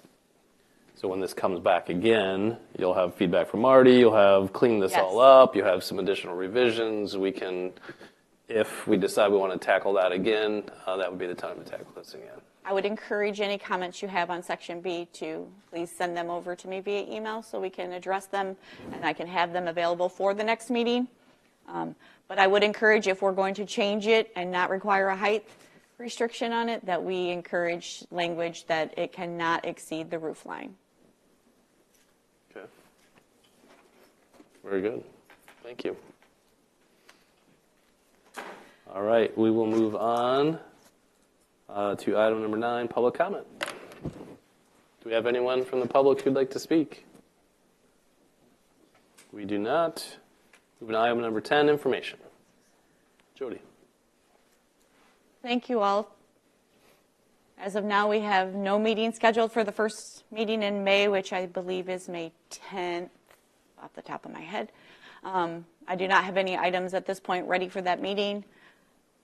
Other than that, have a good evening. Thanks, Jody. Commission staff comment. We'll start with Mr. Lemkowski.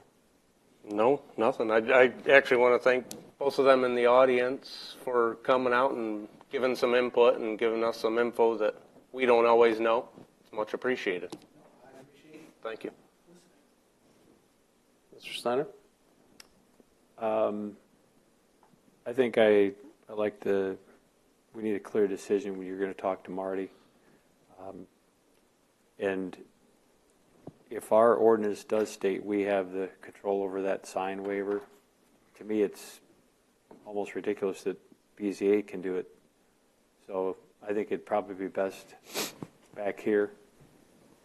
And then we just have to make sure, according to the BZA bylaws, that we're not taking something out that we can't legally take out of them, because they're more of a judicial body than we are. So obviously Marty's going to have to tell us that. That's all.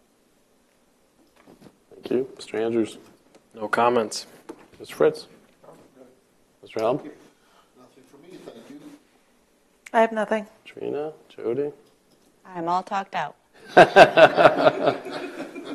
You're just excited that your plotter is in process. So that's all you're thinking about this whole plotter. I have nothing. Good discussion, guys. Long meeting.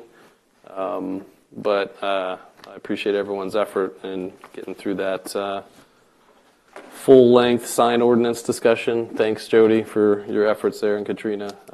We're making progress. We're getting there. So that's all I got. Everyone have a good night, and we'll talk to you guys later. Meeting's adjourned.